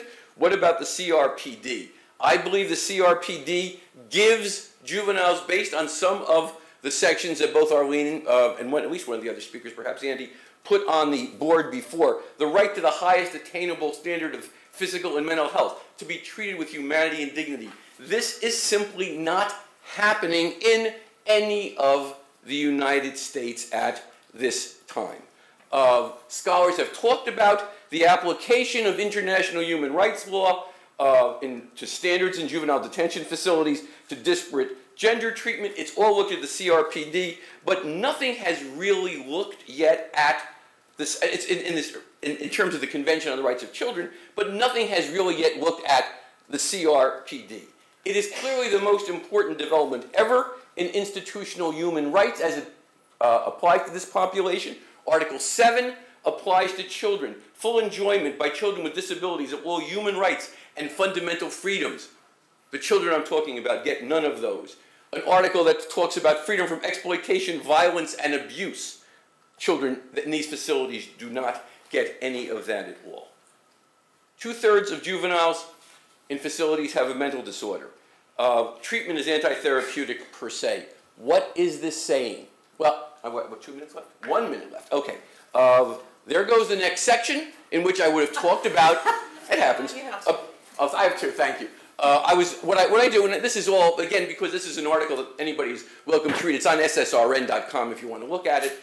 I look at the therapeutic jurisprudence literature and says, for any system to work, there are 3 V's: voice, voluntariness, and volition. And this does not happen at all in juveniles who are sent to these facilities.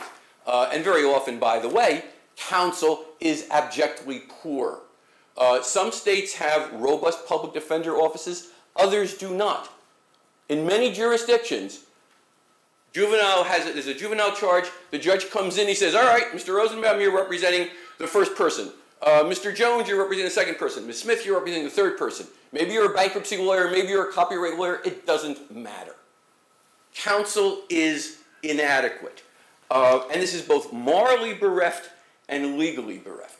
I believe our policies violate international law. They deny individuals the dignity to which they are due. They turn their backs on the precepts of therapeutic jurisprudence.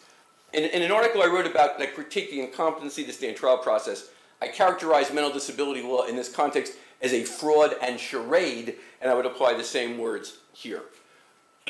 One of the great Dylan critics, Oliver Traeger, talking about Baby Blue, says it depicts a cold world in which nothing is certain, but still brims with a kind of dark hope. The world of juveniles is cold, and little, if anything, is certain. But I retain some hope because at the bottom of everything, I'm still an optimistic guy, believe it or not. Although it may be dark hope. That if we believe to take seriously the principles of international human rights law and therapeutic jurisprudence, our orphan with a gun may finally have a world that is a better place for all of us. Thank you.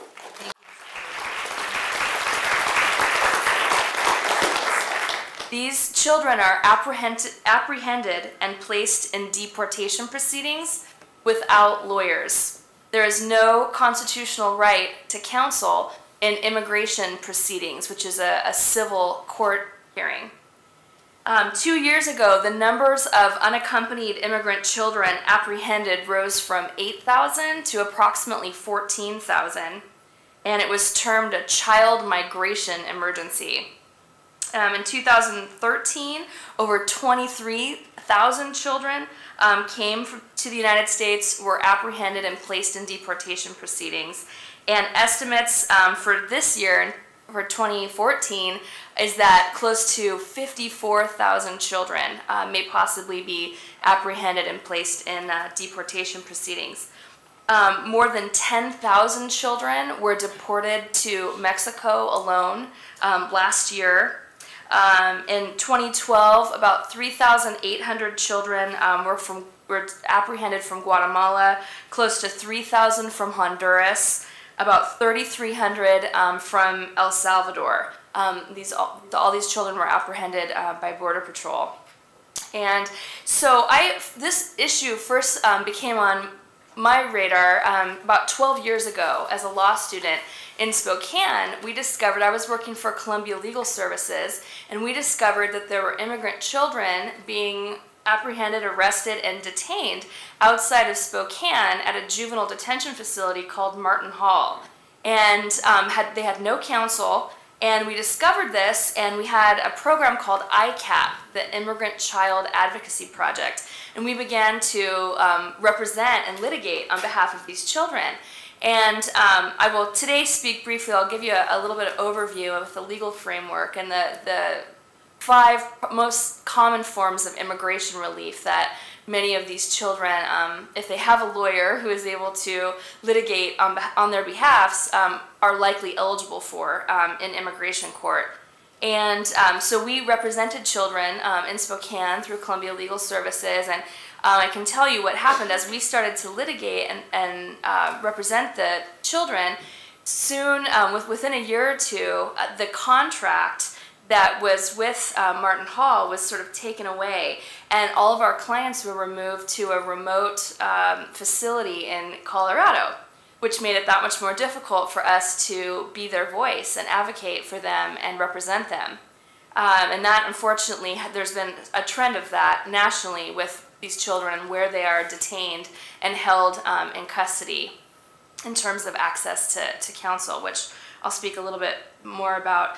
And so now I continue to work on this issue, and we'll talk a little bit more about this toward the end of our section with the American Bar Association and a pro bono project that I help run on behalf of immigrant children in need of legal counsel. And of course, I teach about this issue with my students in a juvenile law course at Gonzaga Law School.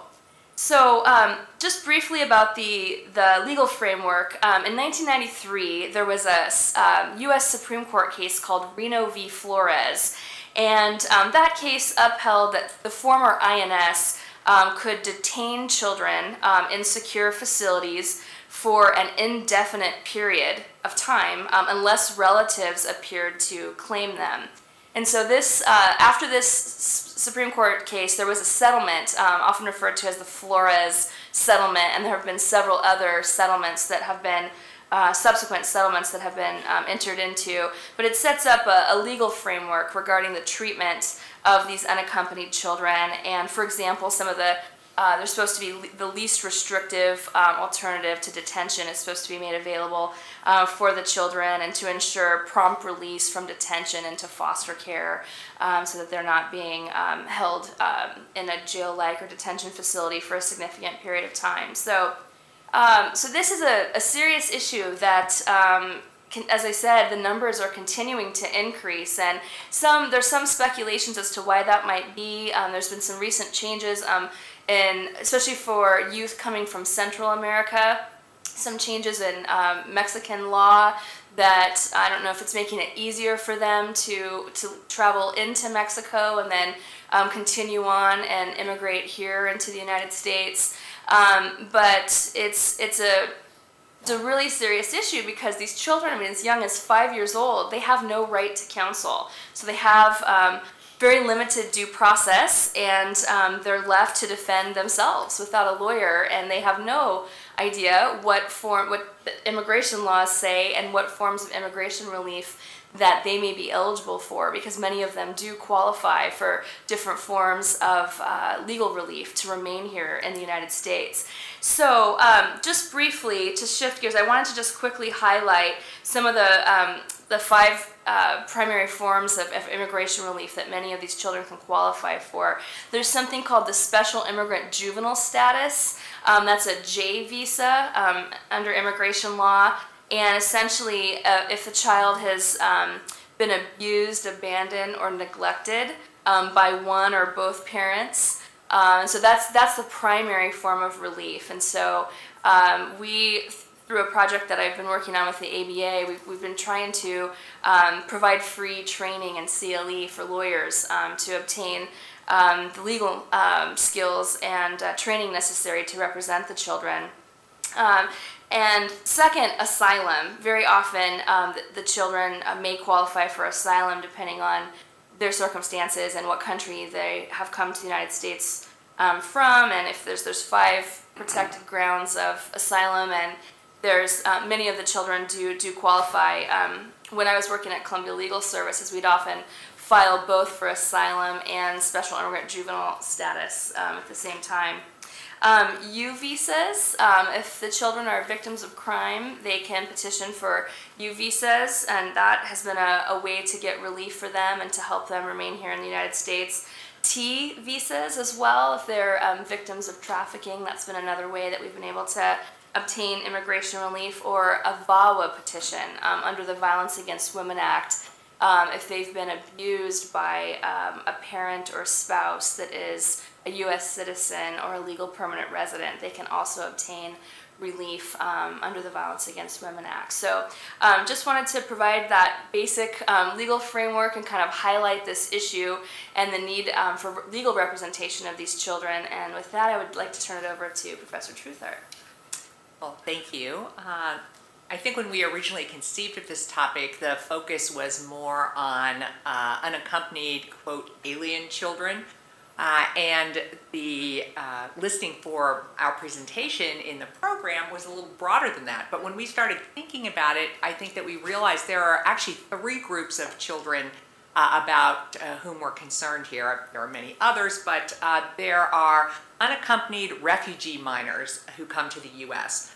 And you might think of the so-called lost boys of Sudan as falling into that particular category. And they're under a broader auspices of the UN High Commission for Refugees, and they have longer-term protections in some respects. That does not in any way indicate that their needs are necessarily being met, but that's one category.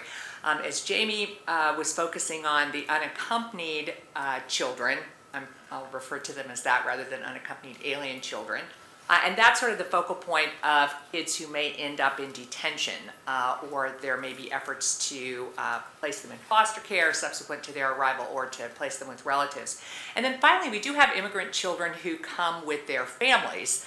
Of course. And when we talk about the notion of forced migration, think about the fact that children who are coming with their families are sort of in a forced migration situation oftentimes too. They didn't necessarily choose to leave their schoolmates, their home of origin and so forth, and come to the U.S. So why is this, we've already talked a little bit about why, from Michael's presentation and what Jamie said, why this might be a human rights issue, but why is this a disability rights issue?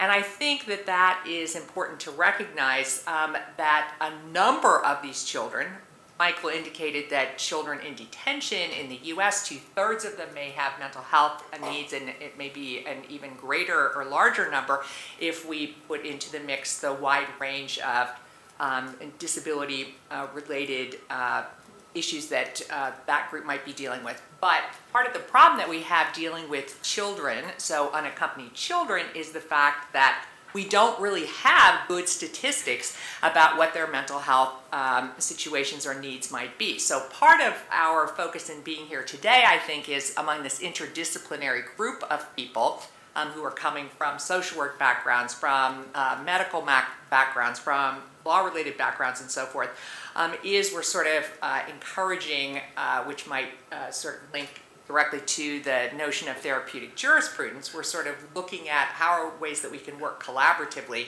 even though we may be viewing this work through our lens as lawyers, but how can we work collaboratively to address some of these issues? Because as the things that Jamie mentioned, I mean, we are dealing with children who are leaving their countries because of forced prostitution, because of involvement in gang-related activities, because they have seen incredible violence in their own homes, in their own neighborhoods, that have been subjected to or trying to escape from child marriage, from forced female genital mutilation. And so although we know that mental health problems don't come necessarily from one source, they might come from a complex causal chain, you can imagine, as Lisa pointed out in her introduction, the incidence of depression and PTSD that might result in a population group such as this. So how do we know about what's happening with this group? Well, interestingly enough, a lot of the evidence to date is anecdotal.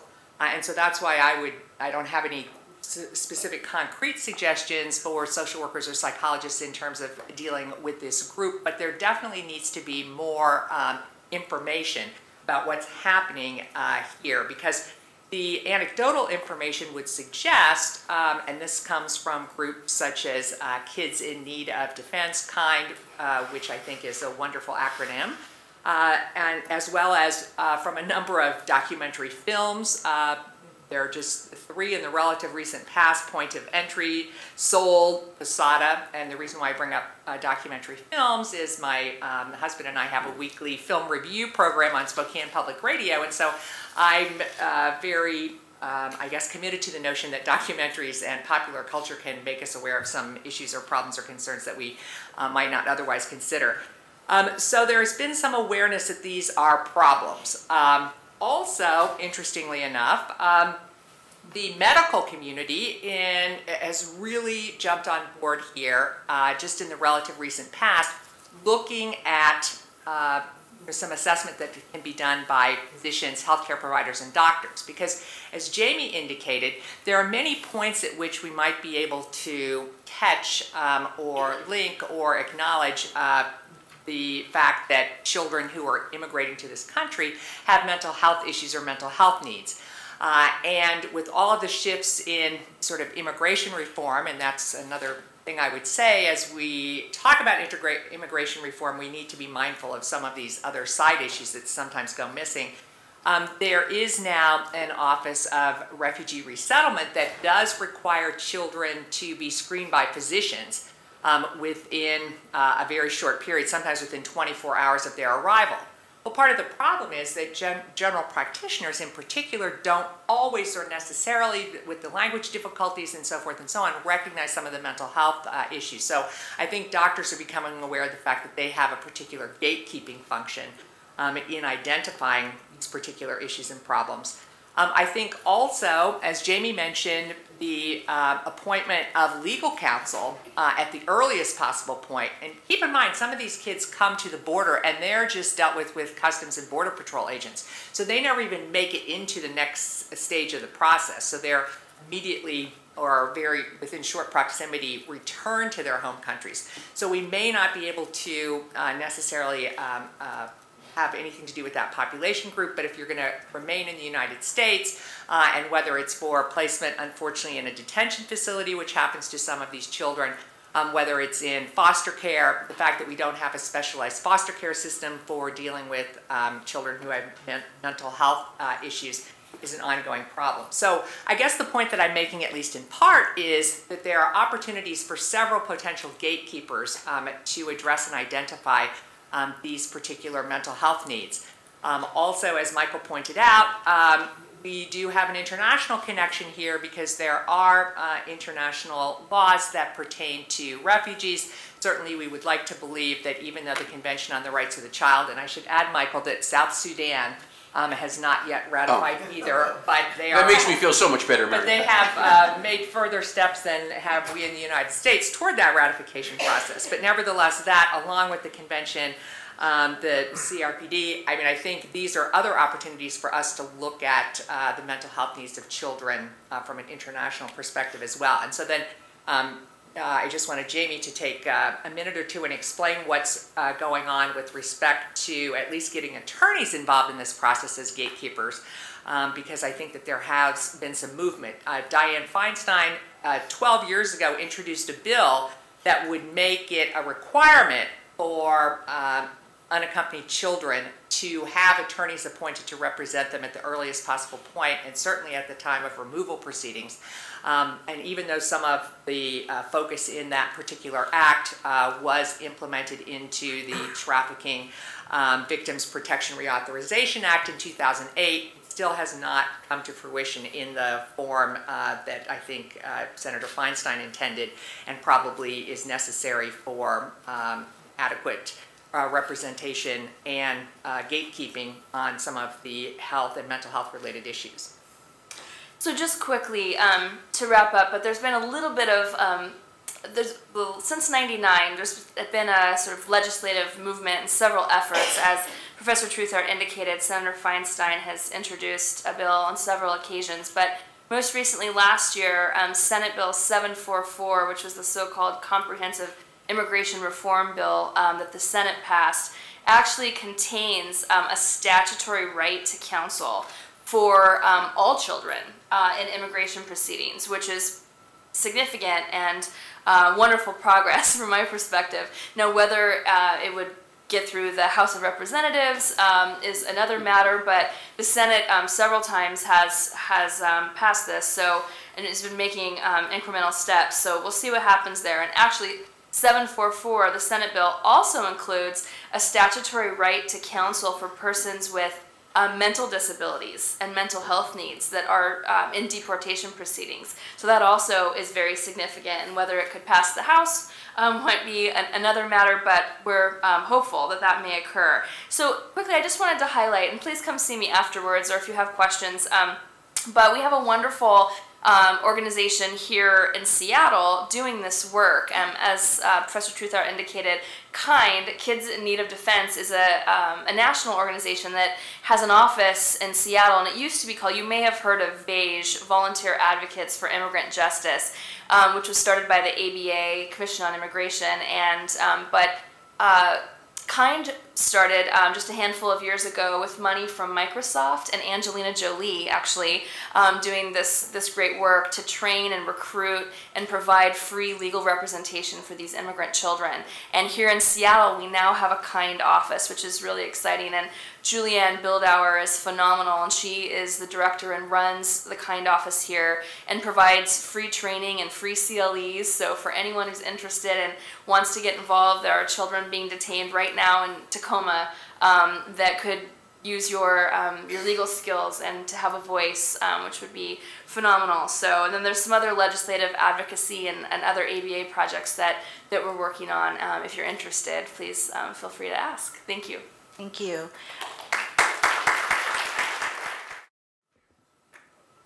Play when I need it. Great. Well, thank you. I really appreciate being asked to be here today. I got to work with Paul a little bit and on some youth-related, children-related issues, and I'm going to talk about some different children-related issues today. But one thing the first thing I ever worked on with him, and which has really stuck with me, is in Washington State, we had a state Supreme Court decision come down that changed the state definition of disability to be much narrower than it used to be, and make it as narrow as the ADA definition of disability had been at that time. And he came down to support a group of students from the school who heard about this issue and wanted to work with me and some other folks who were working on getting that state Supreme Court decision overturned. And a couple months later, the legislature overturned that state Supreme Court decision by saying, no, we wanted a really broad definition, and we wanted to protect as many people as possible from discrimination. And what I really took away from that meeting was his connection to being a mentor. He was, he was a rock star in my eyes from when I first met him and the little bit I got to work with him. And but he always treated everyone he worked with great amount of respect and never talked down to me, although he certainly could have if he wanted, and I wouldn't have objected. I think that's really important. That mentoring, that being ready to help everyone else who wants to help in your same direction. And I'm going to show you a video here of a young advocate who, when we first met, I first met her in an inpatient setting, and she was not doing well and was not feeling like a strong advocate. 5 years later, she is a strong advocate, and you'll hear from her, and you'll hear a little bit about what she and the 9 other youth who stood up with her to fight against the system they were seeing and deal with some of the criminalization that Michael was talking about of their mental health issues. You'll kind of see the new world that we're trying to create in the next 5 years.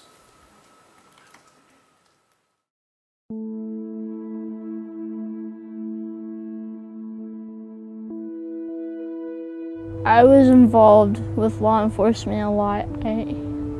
I was mostly ending up in the back of police cars and being taken to juvie, and wasn't really getting the mental health treatment that I needed.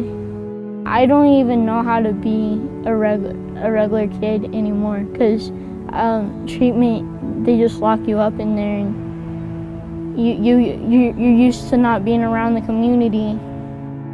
Youth with mental illness can excel when they get the right treatment. When they can't get adequate treatment, youth risk cycling in and out of foster care, hospitalization, inpatient programs, and juvenile justice facilities. I was really angry as a kid, and I thought I was big and bad, all that. I hated the medication.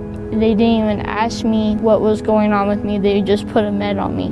getting out and letting kids be with other kids and giving them responsibility, interacting in general in the community just helps. It helps you find jobs, and it helps you find friends, of course, and just things to do to keep you busy and healthy. Tina stood up along with 9 other youth across Washington to represent the thousands of people under 21 in Washington who use Medicaid insurance and need intensive in-home mental health services. They filed a lawsuit called TR versus Quigley.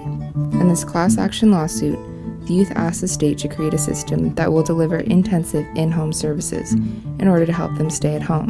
This way, youth with mental illness who need intensive services can recover in their own neighborhoods with their own families and friends.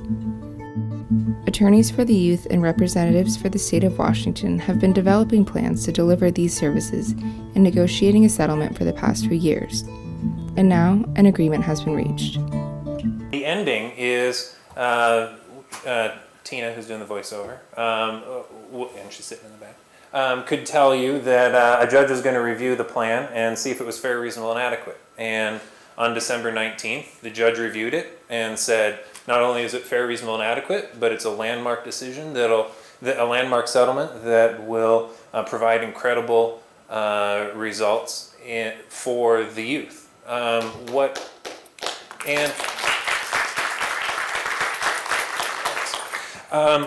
I'm going to talk about 3 things very quickly that went into getting us there.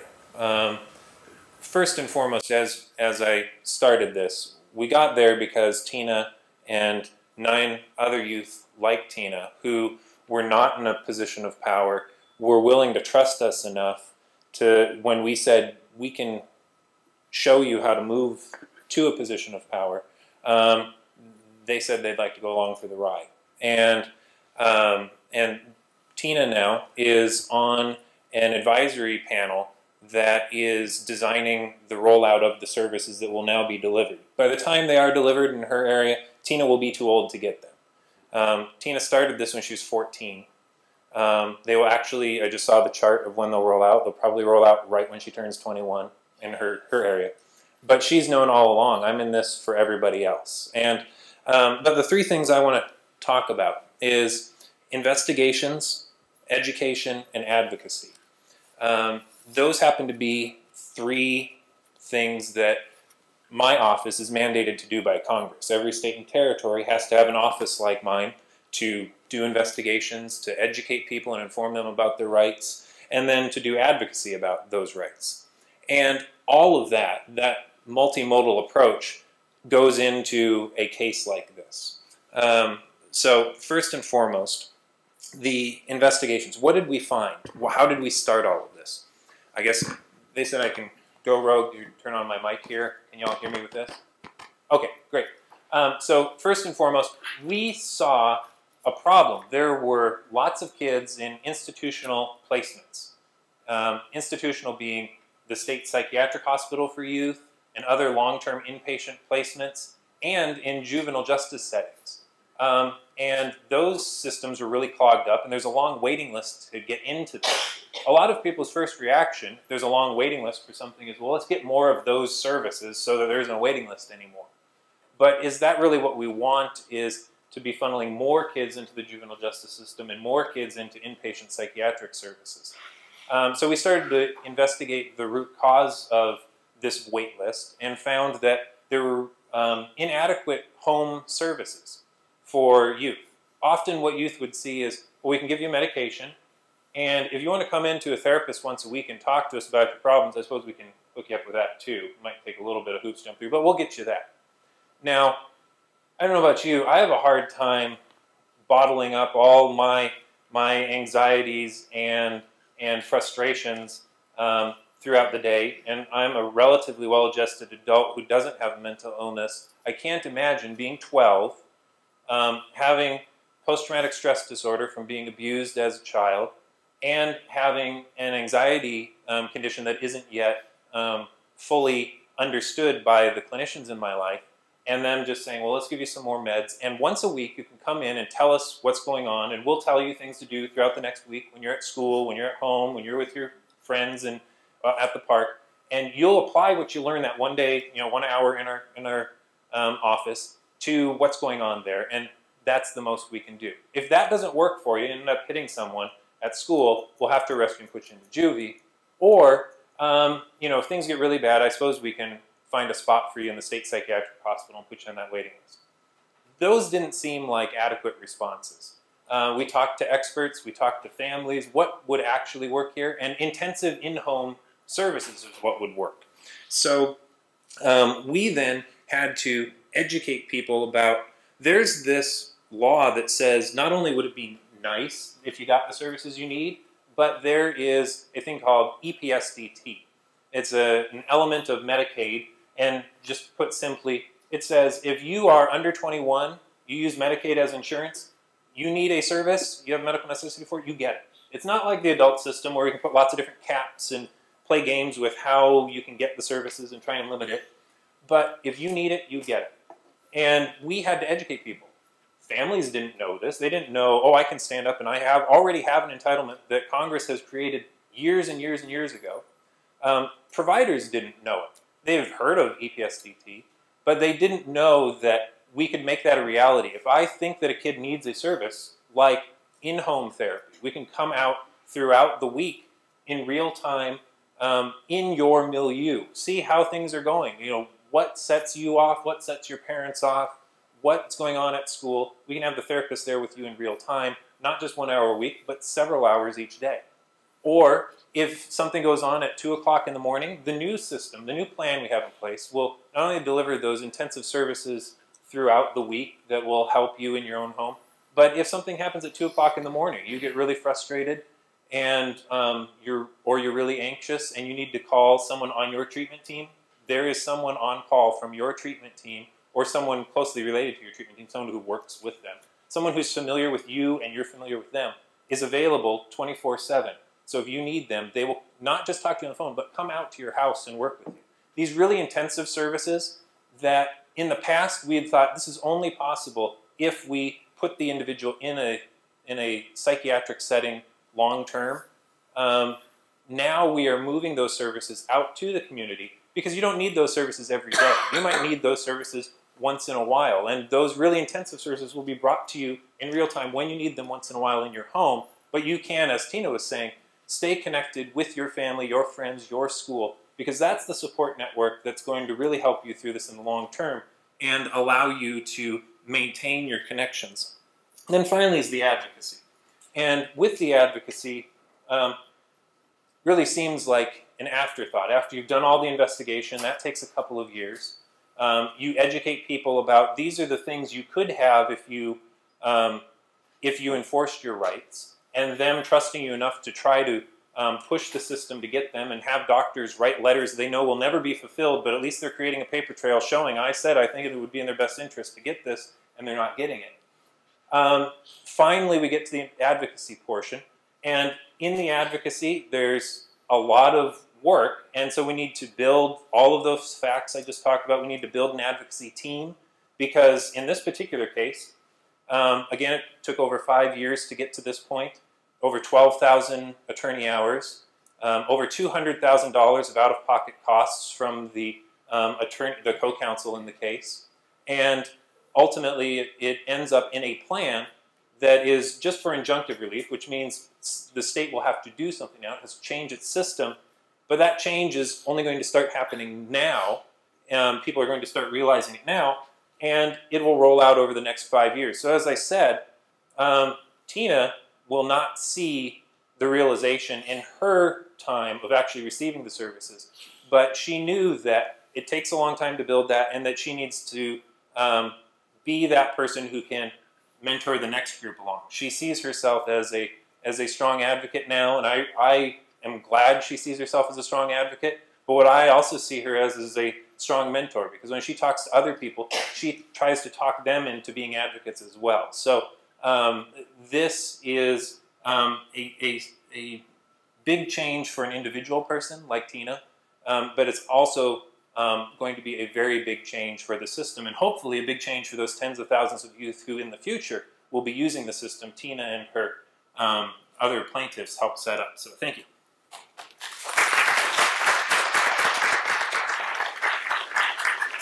I want to thank all of the panelists for their contribution to this discussion. I want to continue that theme and something that came from this morning about this notion of the importance of an alliance, because I think we have some contradictory messages here. It used to be that the disability really was apple pie, disability legal services, as in the P&A system, which has been around since the 70s, I believe, was apple pie, bipartisan, like the ADA itself, not subject to the numerous restrictions which are faced by our other civil legal services programs, whether it was on abortion, whether it was on gay rights, whether it was on prison reform, welfare reform, class actions, all the rest of it, which Congress gutted over the years in response to individual legislators. P&A has usually been apple pie, totally supported, not having funding cuts, but now we're seeing some trouble in the system. So one is to talk about this notion not simply of needing to bring the various disability communities together, intellectual, mental health, communication, sensory, physical, so forth. But what about the other allies? We had talks about that this morning, about the importance of working with other marginalized communities. So maybe some thoughts on that first, and then I'll go into some other areas if anyone wants to respond to that. I've never met a question I didn't want to answer, you know, so I'll take that. And I'm going to start out with something. You need a Bob Dylan theme to go with it. There's always a Bob Dylan theme. Yeah, my Bob Dylan theme for this is from Tangled Up in Blue. We got to keep on keeping on. I mean, that's it in 5 words. Here's something which is going to sound incredibly self-referential, but you know that's me. The P&A system flowed from the Mental Health Systems Act, which was enacted before it, that got cut in a Ronald Reagan budget cut in the early 1980s. That was based on the New Jersey Division of Mental Health Advocacy, which I directed. Congressman Jim Florio wrote this bill and it eventually passed. And it was basically, the idea was at that time for every state under federal funding to have an office like ours was, which was to provide independent advocacy, legal and other. And somebody mentioned earlier working with non-lawyers when we set our office up. 50% were lawyers, 50% were others, which included mental health professionals and advocates. The P&A system grew. After that was abolished, it was the next thing up. The P&As have been, you know, they're frankly, I mean, and I've done some work on them over the years. They are not all, frankly, like David's office or the offices in California, New Jersey, New York. I've been to some that have left my hair even grayer than it is, as if you would think that is possible. And I think that's important to point out that in some, you know, one P&A director told me that she believed if she had tea with the chairman of the Judiciary Committee, it would do more than all of my foolish lawsuits put together. Another P&A director told me the only thing we should ever do is support medical malpractice cases, etc. I have a lot of stories like that. But the ones that are good, and generally the ones that are good are great, and also generally come from states where there was an advocacy ethos before they were created, almost invariably. They also, I mean, unfortunately, often depend on a few stars, a few people in certain states who are willing to work 28 hours a day, 8 days a week, and that makes these offices great, and that's always, you know, problematic. The whole notion of coalitions is really, I will give up the microphone after this, I promise. There's really 2 sort of separate issues to think about.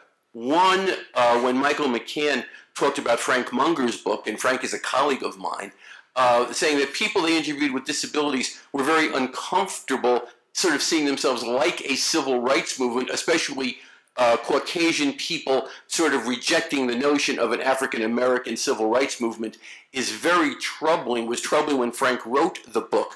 I simply have no idea whether or not, that book is at least 10 years old, whether or not there's been a change, and Michael could probably tell me that.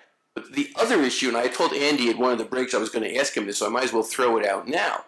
There has been virtually all disability rights groups are totally on board, all in on the convention, except for some of the groups of persons who have been psychiatrically institutionalized. Andy mentioned the World Users Network, Psych Rights, a couple of others. And again, as I said jokingly, well, I know from Facebook and Twitter, but it's a pretty good way of sort of finding out, which way winds are blowing. And I've seen so many posts recently saying, if there are any RUDs, those are reservations, the U.S. should not ratify the treaty. These are people who have been institutionalized with mental disabilities in the past, who believe that anything other than a perfect treaty, it's better not to have any. I disagree profoundly. Mary, if you're tweeting this, you can, this is going to cause me a lot of service, but, you can put it on, I don't care. I think they are totally wrong about this. I think it is why the left self-immolated in the 30s, and I'm really very exercised about it. My question to Andy is, there is a question at the end of this rant, is how serious is this other than people posting and talking to each other? Andy, go ahead. And you don't need a weatherman to know which way the wind blows. You did get that. Okay, we don't have that was easy. We don't have a Yiddish English interpreter, so Tzora's is worries. Andy, go ahead. So I guess I'll try to answer your narrow question at the end. How serious a threat is the fact that there are some groups and leaders in the mental health disability world who would prefer not to ratify the treaty if it has to have the reservations, understandings, and declarations that are currently attached to it. I don't think that is the thing that will prevent the treaty from getting ratified. That message has not broken through. One of the witnesses that was against the treaty tried to use the arguments that were being made there to say that there are some in the disability world who are going to try to use the treaty to change laws, and that didn't seem to get any traction, and there weren't any senators that followed up and asked questions. So the bigger problem for me is that anytime there's disunity in the disability community, it takes energy and it oftentimes creates schisms that outlast whatever the issue that created the disunity. And my approach to legislative advocacy is kind of a community organizing approach.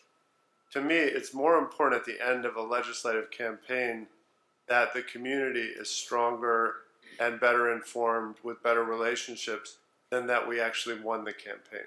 So to the extent that there's a problem or a schism within our field or our movement, I'd like to see more of an effort to bridge it. And I'm not saying that those efforts haven't occurred, because they have. There are important leaders in the mental health consumer survivor world like Dan Fisher, David Oakes, and others who are very supportive of ratification. So it's not like there are even divides within the mental health world. But going back to the P&A question, if I can, and I think that the origins of the P&A network, which has expanded in a lot of ways thanks to good advocacy by Kurt Decker and his team at what's now called NDRN, used to be called NAPAS.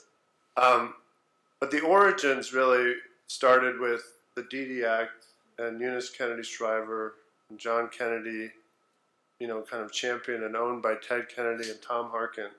And Senator Harkin's retiring at the end of this year. And so I feel like the opportunity for the field is to have a refresh about, we created these networks, in the 60s when there was a need for literally protection and advocacy in institutions. There still is a need for that, but there's also a need for a lot of other types of advocacy work.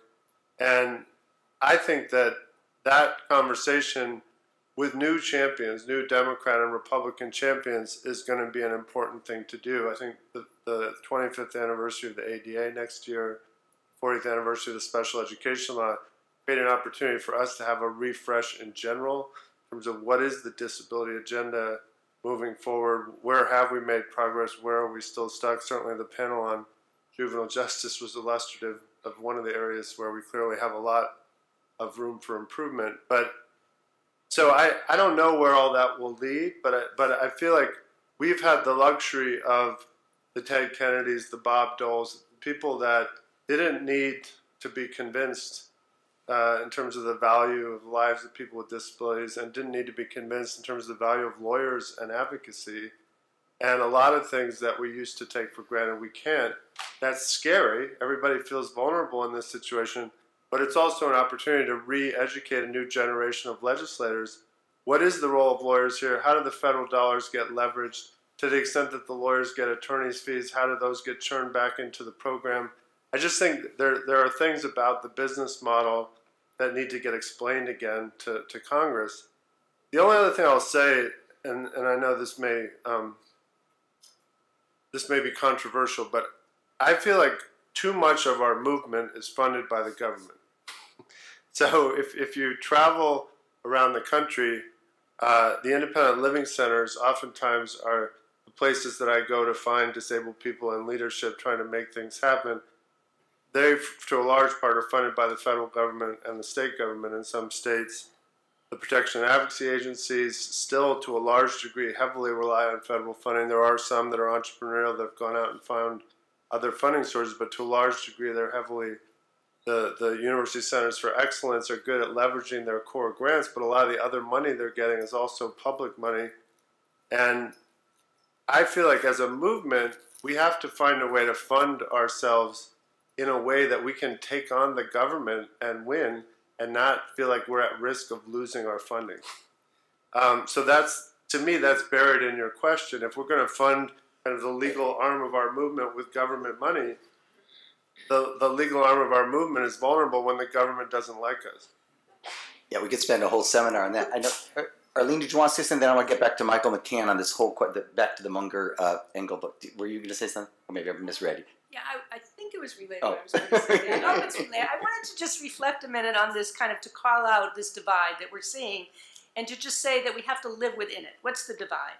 I came out when we had a conversation in 1998 in Washington, D.C. about developing a CRPD with women's rights people who had gone through CEDAW, talking about a convention for the rights of people with disabilities. Small group, started thinking about it. And I remember I left that meeting and ended up writing an editorial, I think, in our local paper against the idea of a human rights treaty for people with disabilities, me, right? Because why should we have a separate treaty for women, for kids, people with disabilities? We're moving in the wrong direction. We need the application and enforcement of existing human rights treaties for all. Well, fast forward, right? I come out with an editorial not far later in support of and spent a lot of my hours working for this specialized convention. And this is the divide I just want to call out. We live in a world where we have to have P&As. We have to have a CRPD. We have to have, quote, special laws, different laws, focused laws and protections for individual groups, because if not, those groups generally have been left behind. On the other hand, what do I spend a lot of my time now doing is trying to figure out ways to infiltrate, infuse, I like the word infiltrate actually, infuse issues of disability rights and advocacy into non-disability rights and advocacy causes, quote, mainstream, cause other. So women's, I just spent 4 days in Washington on a project looking at how we can introduce this notion and this prevalence of violence against women with disabilities around the world to existing women's rights organizations who totally ignore the issue, as well as disability rights organizations who marginalize the issue. On the issue of immigration, I was just going to say also that I wanted to talk to them afterwards, but I remember I brought the first case to the Board of Immigration Appeals, arguing that people with disabilities should be a protected group, and that to return them to their country is no different if they were part of a political minority who could be tortured and put to death, if they're returned to an institution as a person with a disability and could end up dead. To try to infiltrate this immigration conversations about the risks of people with disabilities who return to the country. I can give you, you know what I'm going to say, kids with disabilities who are in institutions. For foster care children, we have permanency planning requirements, that the plan has to be for a kid to return to a family. Yet kids can remain in institutions without any planning to ever return to a family. So the challenge I feel that we're living in constantly is between this specialized advocacy and trying to infiltrate mainstream advocacy. And it's not an easy task, but the good thing is that our numbers are growing. I think that Michael, we're old timers, you're too young, but I mean, in our lifetime, there has never been the numbers of courses. I mean, you're saying there aren't many. I'm saying, oh my God, so many schools have these courses. So many students are graduating. So many human rights activists and women's rights activists know about disability issues in a way that they didn't before. Yeah, no, and the ghettoization point, I think, is well taken, and I think it goes both ways. There's the broader civil rights, human rights community, which may be ignorant, uninformed, and at the same time, I've seen sometimes from the disability community a certain parochialism in its approach. Never mind the schisms within the community. Michael, to you, the other Michael, on the question of if you know anything about the update of the Munger-Engel book, but more to the point, I thought it was interesting what you said. It was very fascinating, this notion of at the grassroots, these concepts are not known, at least in the global north, or based on that experience.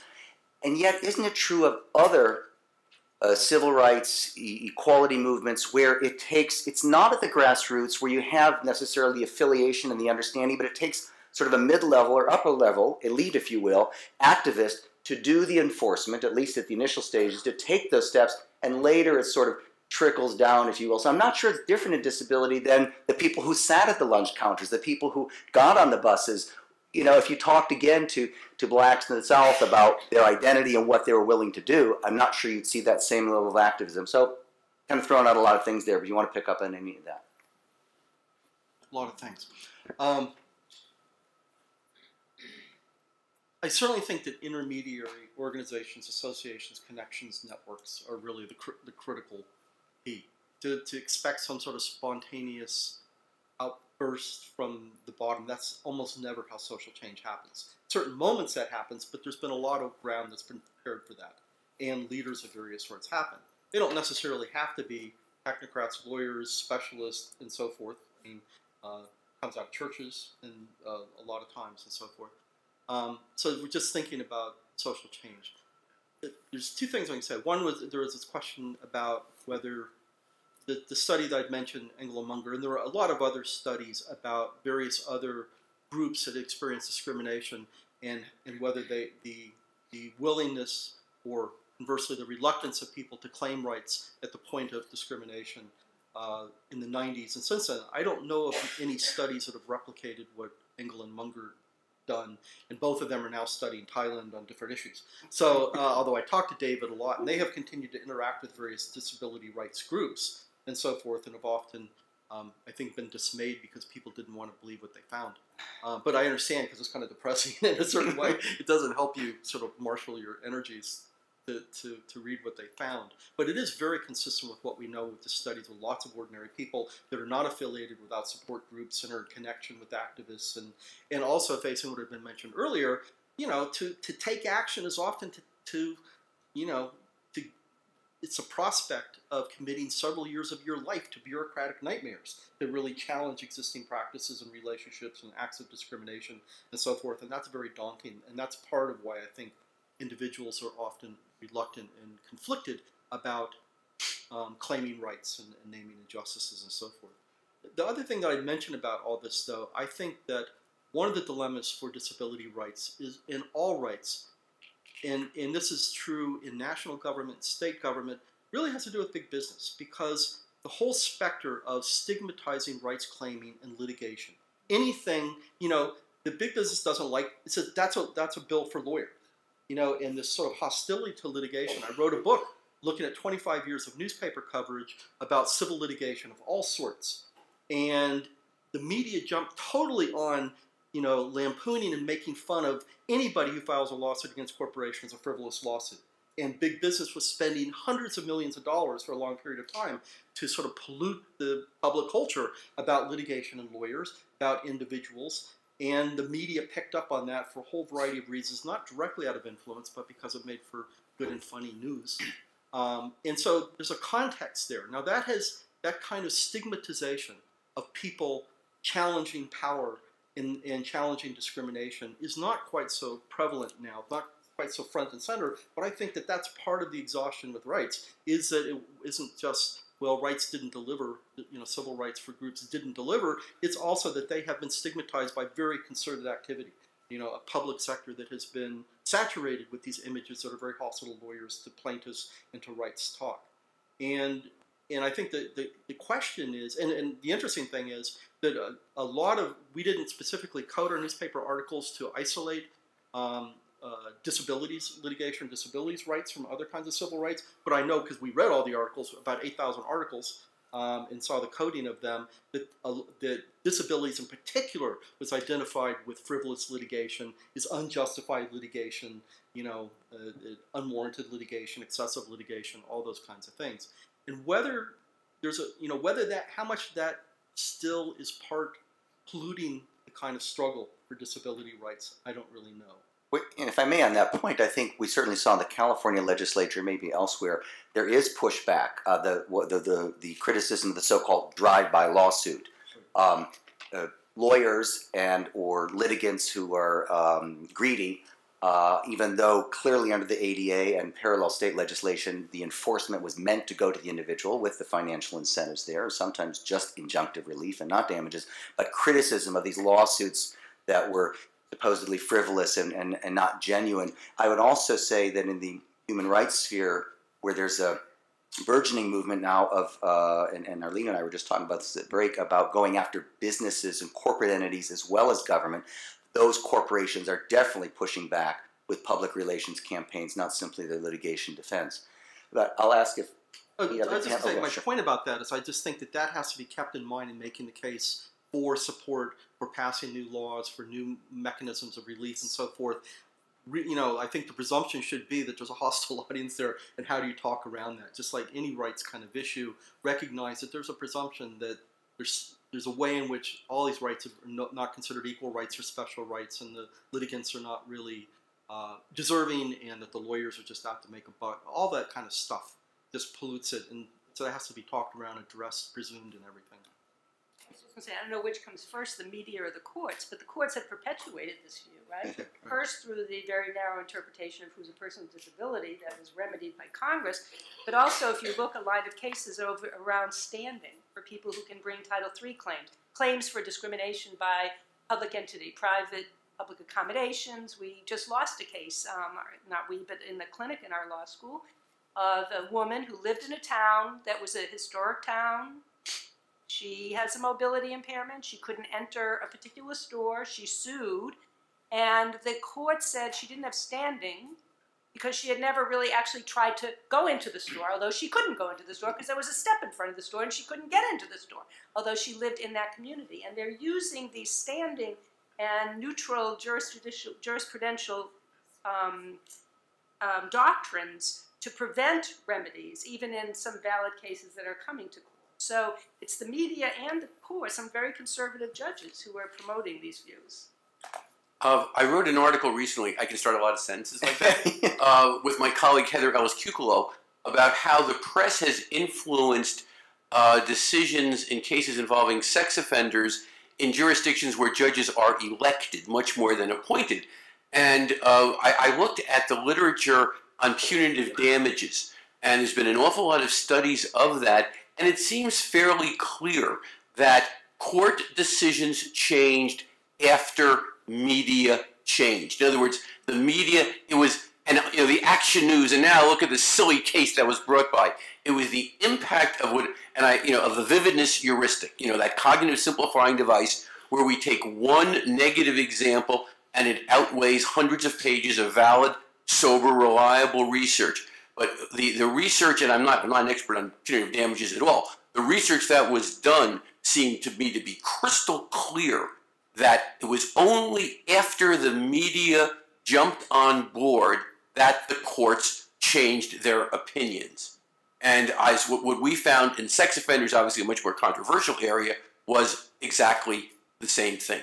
There is now an article going around the P&As, and it was sent to me by my former research assistant, who's now with Disability Rights of New Jersey, involving a case in Maine in which somebody was released from a hospital and committed a criminal act afterwards. And this is apparently, again, this one case, this fell between the cracks case, is going to be part of this Murphy/Tory argument to dismantle the P&As. I think we have to be aware of that. And I think we have to be aware of the media's potential power. My dad, may he rest in peace, was a newspaperman. I've always had a wonderful relationship with the media. I'm always happy to be interviewed. And I think we as a cohort don't always do that well. And I think we need to. I think we need to make our cases effectively, soberly, and clearly. And I think we will reap the benefit of that for the rest of our work. I want to come back to the resource issue, and certainly, Andy, you alluded to this in terms of a debate which other advocacy groups have had. If we take government money, then our hands will be tied. And yet, we heard in a number of the panels this morning, we all know this intuitively, that so much of what is needed, not simply from an advocacy standpoint, from a support and service standpoint, is money.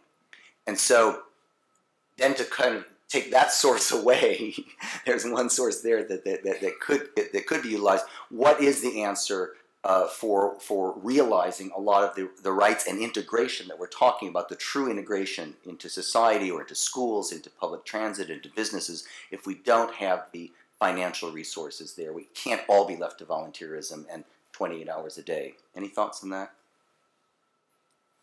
Well, I want to be clear.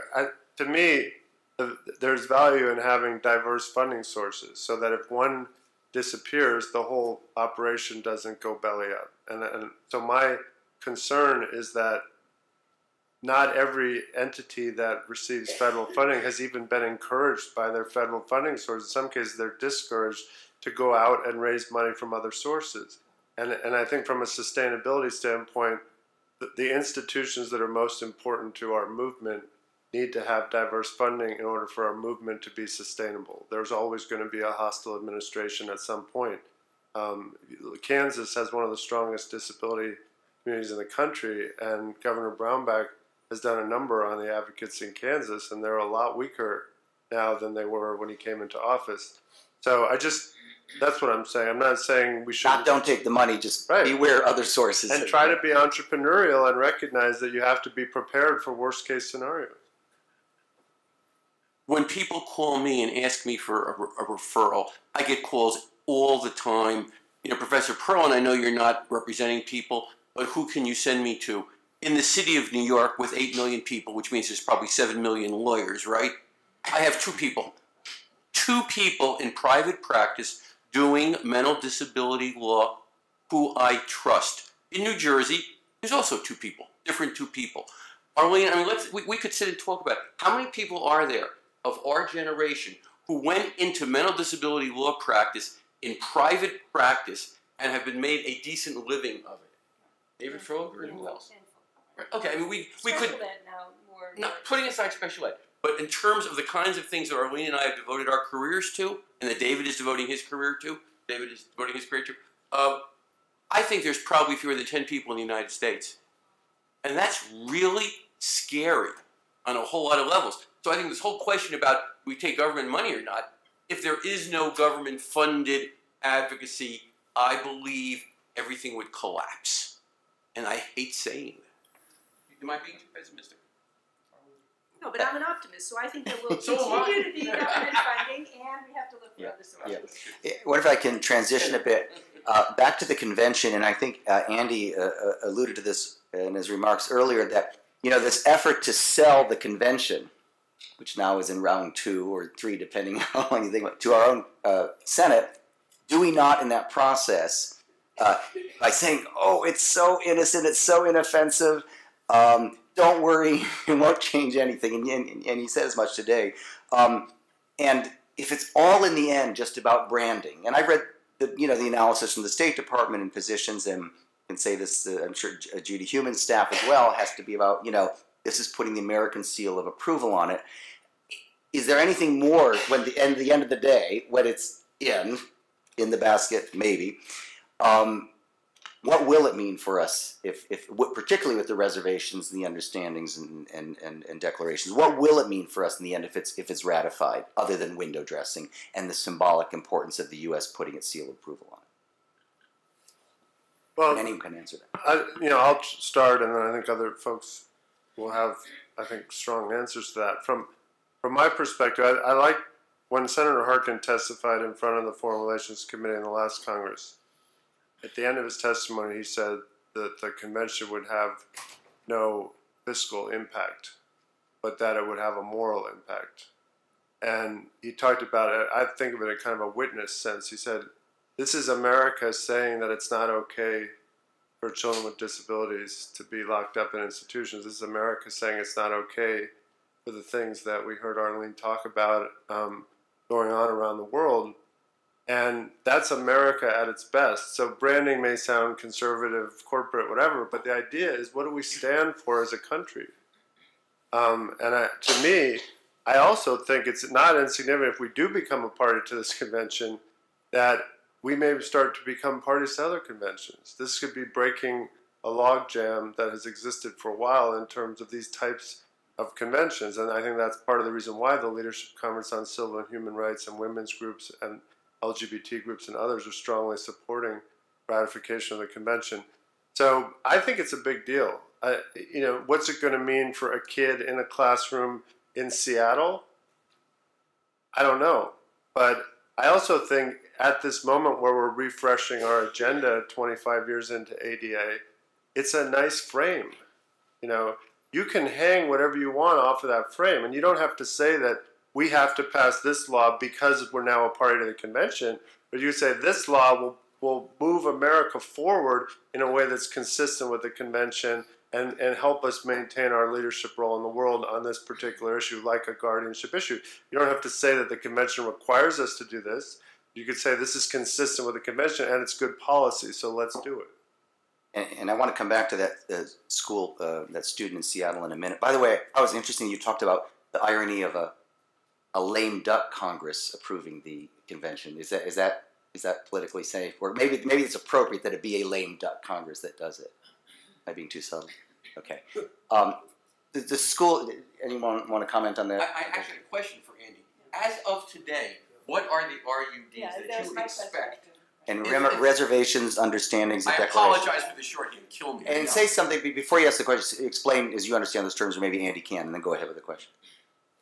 So the reservations, understandings, and declarations that were sent up by the Obama administration to the Senate had boilerplate language that would come up with any UN convention. It's things like a federalism reservation, that we're not going to somehow take away a right from a state that they would have under U.S. concepts of federalism. You know, there are a lot of reservations that are like that. I think there was one kind of disability-specific reservation that talked about our understanding of how the definition of disability would apply, would be consistent with U.S. laws, you know, defining disability for different purposes. So I didn't see anything radioactive, if you will, in what the Obama administration sent up.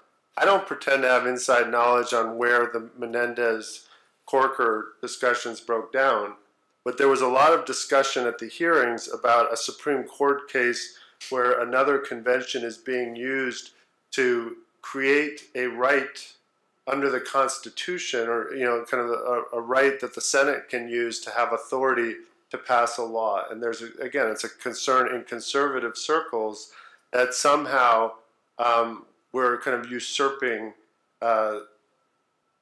what gives Congress authority to act in certain areas. And my guess is, because this is a first impression thing that's in front of the Supreme Court, Corker is asking for something that Menendez and the State Department are not willing to give because, A, they don't think it's necessary, and I thought Menendez did a very good job at the hearing explaining why that case has no relevance to this particular convention, but also they don't want to, again, have to live with that precedent in the context of other treaties that come through the committee.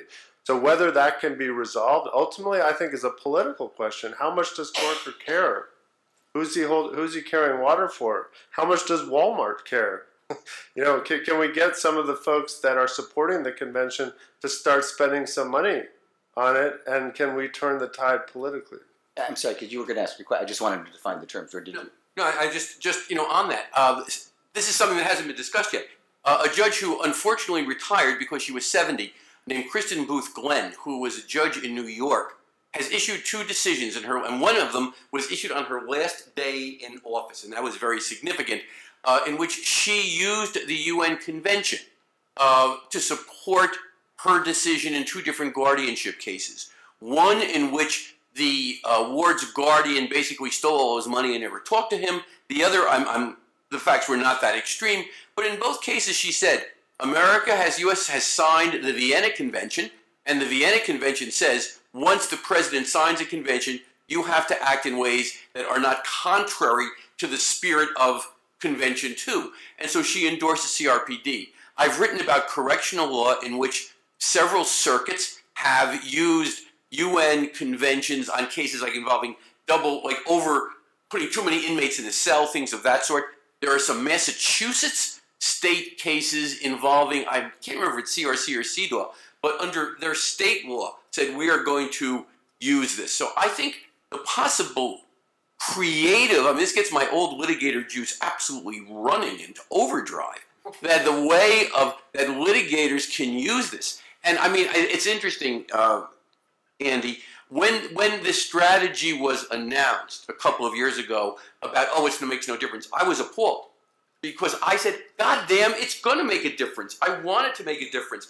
Every single thing that I talked about today or in the full paper are things that I would want to litigate on behalf of that kid who has to eat his own vomit in Mississippi, right? I would say this violates the Convention on the Rights of Persons with Disabilities and ask the judge to enjoin that. I'd like to ask the judge to shoot the warden, but that's a separate issue, and I don't believe in the death penalty.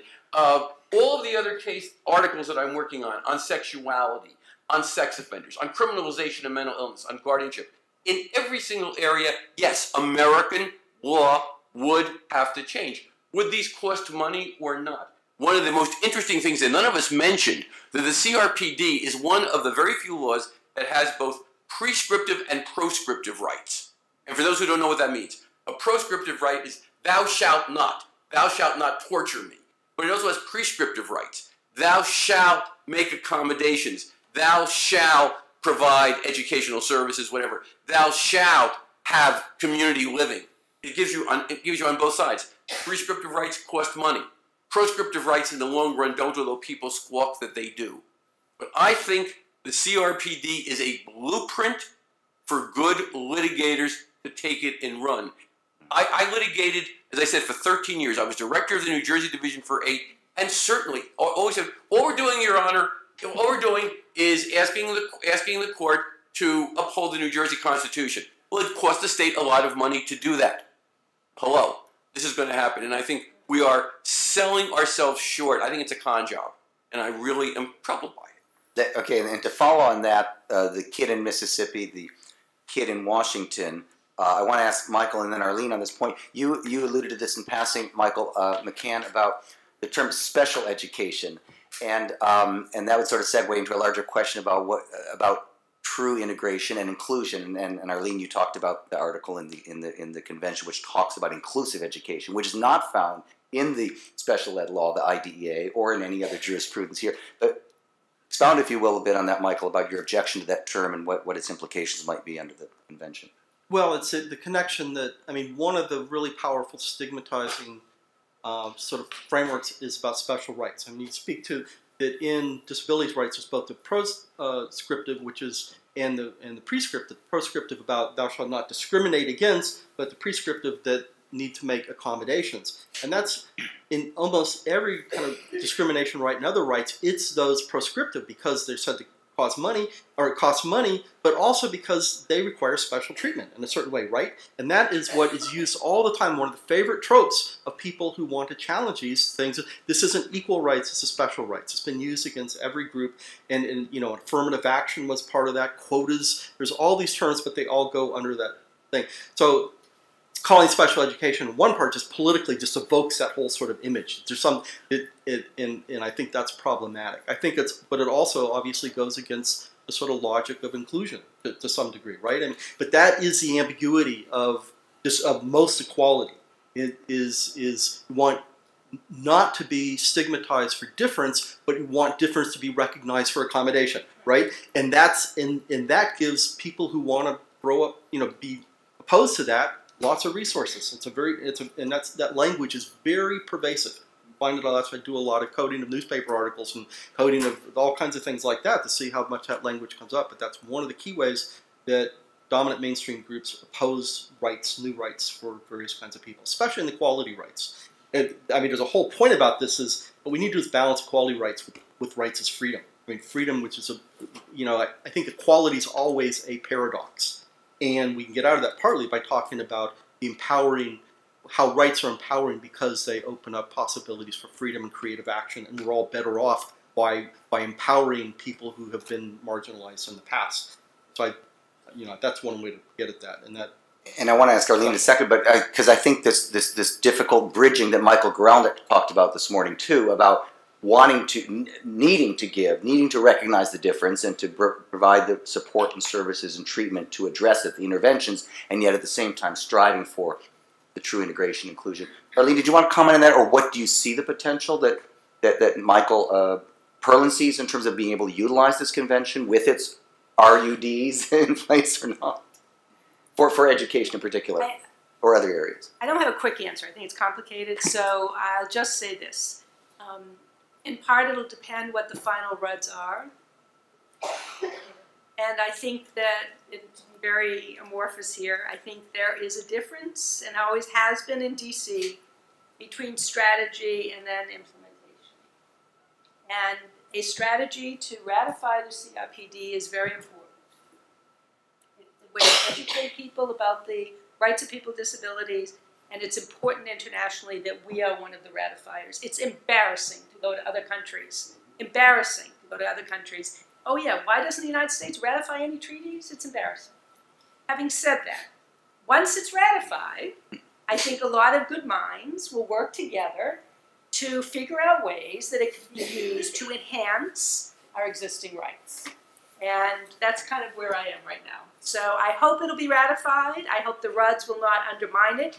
But I want to say one other thing, that Obama has signed it. And as you said, under international law, under our own American law, once we sign a treaty, we're committed not to engage in conduct that is contrary to the treaty. So in my mind, I'm pretending that we have that CRPD. And I think that that's where we should be, is to be positive, forward-thinking, and say what will happen once it's ratified, but let's work on the fact that it's been signed.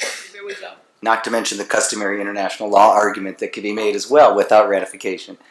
Michael, did you want to say? I agree about the importance of the convention, but I really like your answer, which went beyond that, which is that it's not only important just as a disabilities issue, but also because of all the other conventions on human rights. And I'm a labor person, so the sort of injury to one is an injury to all. I also believe that defense of one human right is a defense of all human rights.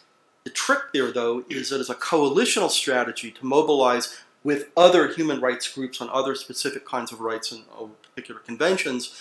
On one hand, can be seen to add numbers and force, but on the other hand, it could also multiply the opposition to it in a certain way. And that's a difficult, when in the politics of struggle, that's what's hard to know in advance. So you can anticipate that and try and plan around it, but it is a bit of a gamble. I think it's probably very much the right way to go. But at some point, the United States has to really join the rest of the civilized world on human rights of all kinds, including, very much so, rights of people with disabilities. But it goes beyond that. I think they're all part of a package, and it's better to throw in with the package rather than fight each struggle purely individual.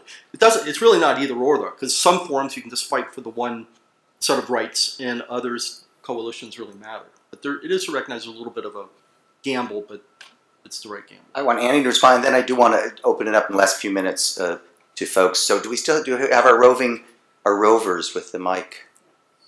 We don't.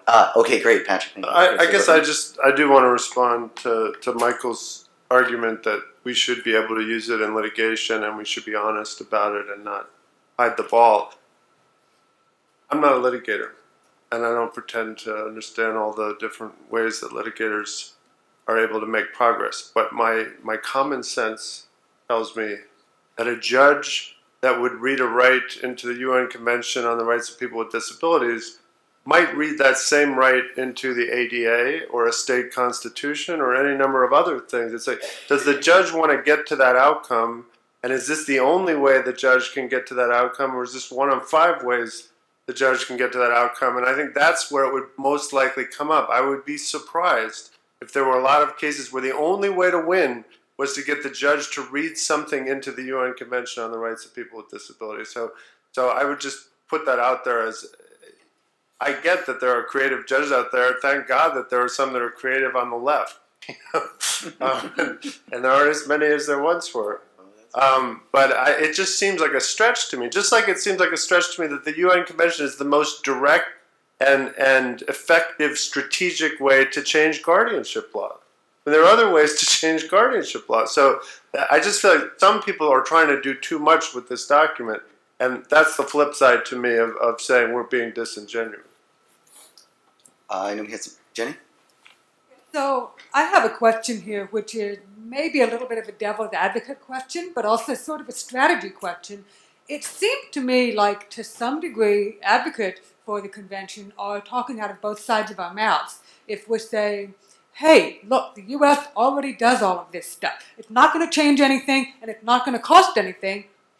And now we're saying, oh, look, we can use this as a tool in litigation. And I agree, Andy. I don't think that this is necessarily the most effective strategy in litigation, but there's no question that it can be sort of an adjunct. It can be an extra argument. It can be something that adds weight to an argument that we may already be making. I mean, saying you got to uphold the Constitution of New Jersey's, state law in providing equal treatment for people with disabilities or fair and humane treatment for prisoners, that's already there, and we have problems implementing it. So having one more thing that's already there that we're going to have a stretch of implementing, can't hurt.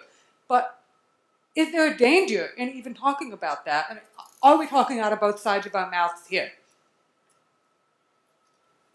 Well, again, I think it's important to be clear who the we is, right? So Michael, in his wisdom, is a law professor whose job it is to be cantankerous and push the envelope. Cantankerous? I am a pussycat. But, you're a law professor. You're not trying to represent a coalition that's trying to find a consensus position and sitting down with Republican lobbyists and listening to them about how best to frame the effort to get this thing. So I do think you have to compartmentalize. We have a rambunctious movement, as you know, Jenny. There will always be people in our movement that don't like the conventional wisdom about how to sell something on the Hill, but that doesn't mean that conventional wisdom isn't the right strategy.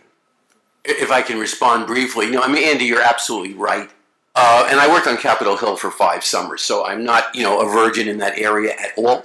But I think that one of my roles, especially as a law professor who still clearly wears his litigator hat, that has not been discarded, is to try to come up with ideas to encourage lawyers to do these things. And I do see, frankly, there are quite a few areas, and I give this a lot of thought when I write this stuff. There's quite a few areas where I think, maybe in New York and New Jersey and other states where there are robust state constitutional decisions, maybe it's not as needed. But I believe there are other places where it would be, in fact, very, very valuable. And I think it would definitely be a step above and beyond anything that we have now. Let me just say that, so your record of articles will not will not hurt you when your Supreme Court nomination comes along. Is that what you're saying? A lot of other things would, Steve. Yeah. Sorry, Arlene. No, I don't know how. I've just finished a book called From Charity to Human Rights, The Development of Disability Rights as a Human Right. And in it, basically, I argue several articles of the convention change not only the potential for the application of international human rights in other countries, but also in the United States. And I'm waiting for the ratification process to end before I kind of push it to come out, because I think, to be honest, as Jenny's saying, yes, there will be opportunities to use the convention, as Michael's saying, in ways that we haven't had that language before. The principles and the values, they're not quite the same as the ADA. But the bottom line is, does it really matter? I think in the end, more is at stake than whether or not there's a particular RUD or there's a particular ratification vote. We are part of a world that's changed. We are watching other countries develop very innovative ideas around disability. We're not the top of the heap anymore in many ways. We have things to learn from others. And I think that a ratification for me is as symbolic as it is substantive, that it means that we are now part of a world that's recognizing that there are international human rights for people with disabilities. And I really hope that we ratify. I hope we don't have to give too much in the process, but that it's not just a question of the litigation of cases in the United States, it's also part of a more of an international discussion.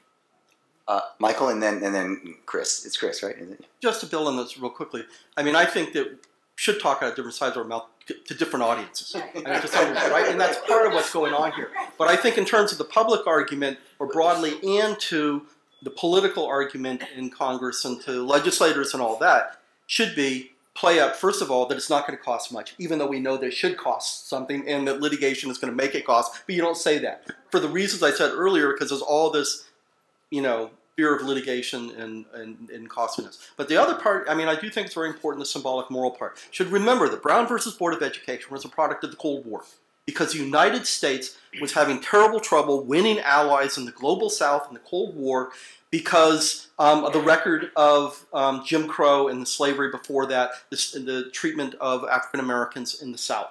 And that is what forced the government to have to do something about that, and went to the courts because neither party could do it because they didn't want to lose Southern white votes. But that, you know, the moral arguments and moral standing are about trust, and that is a form of power. And I think that it's precisely the moment when the U.S. is struggling to find allies for all kinds of activities around the world, including wars and avoiding wars and putting in foreign aid and all that. We're having trouble winning trust. And these kinds of failures to follow through with conventions and so forth hurts our stature in the world. And so that's a good argument to make, you know, because a lot of people don't know that history of the Cold War and Brown, and I'm absolutely certain that most legislators don't know that. They ought to be educated about that. But I think that is power. And that's, you know, there's lots of kinds of power, but that stature in the world is very important, and the U.S. is really short on it these days. And let's not wait for Somalia and South Sudan. Yeah. Chris, go ahead. Thanks, everyone. First of all, really fascinating. Michael, I hadn't heard of you before. I can't wait to read your books. I wish I had the time to read all your books. What you just said blew me away. I had never heard that before, about Brown versus Board of Education. But in any case, I'm a litigator, and I from Los Angeles, and I'm so happy I had an excuse to come up here to Seattle and attend the conference and visit my sister who lives here, who happens to be a journalist, and who I feed disability rights to all the time so that she is on top of that issue and she writes it properly. But I just wanted to comment on what Mrs. Miller had asked and what you guys said. As a litigator, I certainly view the convention as an arrow in the quiver. And that's what it is. It's, as I understand it, and I haven't studied it, it doesn't provide a private right of action. I can't bring a lawsuit under it. But certainly, as litigators, what we do is we bring the action that we have a private right for, such as the ADA in California, the UNRU Act. And when there's a question that a judge is struggling with, we can pull out that arrow and say, look, Your Honor, public policy of not only the United States, but the world supports, you know, the decision in our favor so that we can win. And I would also respond to Michael Perlin in terms of the pessimism of needing government funding to do this work. I certainly am. I hope that the government continues to do so. But I can tell you, as a litigator who's done this for a while, the civil rights attorneys' fee statutes are more than enough incentive to have plenty of private attorneys do this work.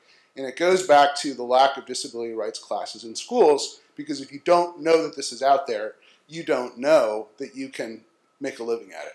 And it's certainly doable, it's extremely worthwhile, and it's a pleasure to be with you guys. I think we have time for one more question. Eric, I'll let you have the last one. Is there anyone? Did you have it back there? Why don't you go first? I think we need to get the mic to the gentleman there. Yeah. Sorry.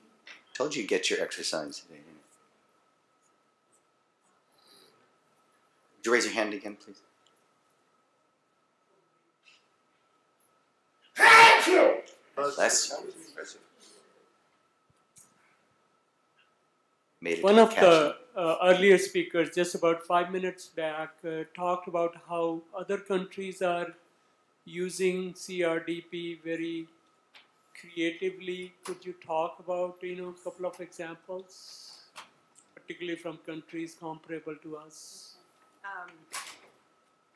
2 minutes or less.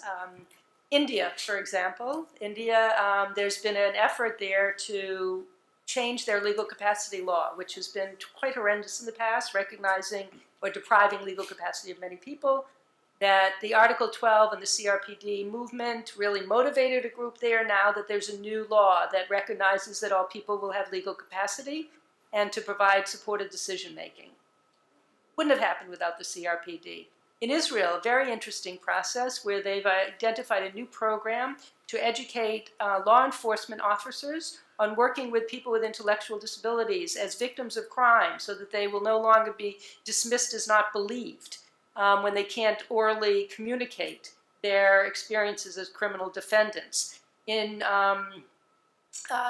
in Cairo, for example, the U.S. Embassy gave funding to an organization to hire and train sign language interpreters who could be present at criminal court proceedings for people who were deaf, both as victims and as defendants, so they could participate in a meaningful way in the court process. These are just 3 little examples. I mean, they're not little, they're 3 wonderful examples that show kind of how the CRPD on a grassroots level is motivating disability activists, people with disabilities and their allies, to see how it could be interpreted and applied in a particular context. And to me, that's the most exciting. And that's what we can learn, by the way. And I'll say one more example.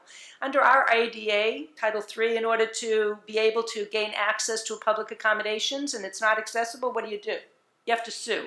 Okay? So some countries are exploring this idea of creating people who will inspect buildings. You know, like when you're standing in the elevator and you have nothing to do, you may see a sign that says, it's been approved for 20 people in this elevator, and there's an inspection sticker. So the idea is to develop kind of inspection processes for buildings before they're built to comply with accessibility and even universal design standards, instead of waiting like they do in America, they tell me, to have to sue if a building is not accessible. So that's what I mean. I think we have a lot to learn from some initiatives that are happening in other countries, and I hope that'll be happening.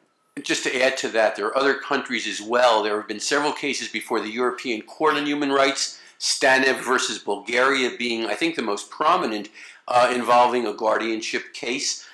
In Japan, which is a signer but only became a ratifier last month, in a voting rights case in which a person with an intellectual disability was stopped from voting, and the Japanese court astonishingly struck down Japan's voting rights law in dicta, cited the CRPD. It's not available generally in English translation, unfortunately, but and I give you these because supplementing what Arlene said, that we're really talking about, industrialized nations, nations in developing economies. It's, places all over the world, and that's very encouraging. And by the way, Chris, I would in some state courts bring a private cause of action claim under the CRPD in some state courts. I think I'm a Civ Pro teacher too. Shoot me, but I would try that. It's twice you've asked to be shot. Be careful. Can I add one other thing just in terms of the impact of the CRPD globally? I think we have a first ever report from the World Health Organization on disability. I don't think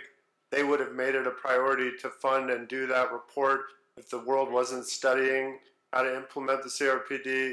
The World Bank is revising their safeguards that they use when they do some of their larger loans, and they're seriously considering having accessibility requirements for the first time as part of their safeguards. So I think Secretary Carrie went to the UN and talked about disability rights on the day where leaders from around the world were talking about it. So it's driving a conversation in important international bodies that probably wouldn't be happening if we didn't have the convention. Right. Thank you.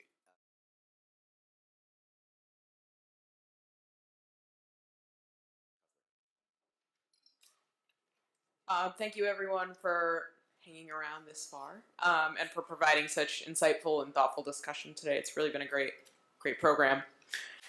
I never had a class with Professor Miller, but I had the honor and privilege of serving as his research assistant during summer 2010, which was the summer before he passed away. And indeed, he worked right up until his final days. I knew him for less than 1 year, So upon hearing of his cancer's return in early 2010, upon receiving his heart-wrenching email at the end of the summer that he was stopping all treatment, and upon learning of his death in October 2010, I found myself asking, what prompted me to feel so attached to this man?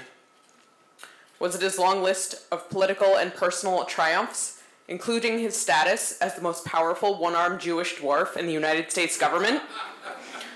Well, I'm of the privileged generation that does not know what it's like to live in a society without the Americans with Disabilities Act, or for employers to be able to discriminate against employees because of their genetic profiles.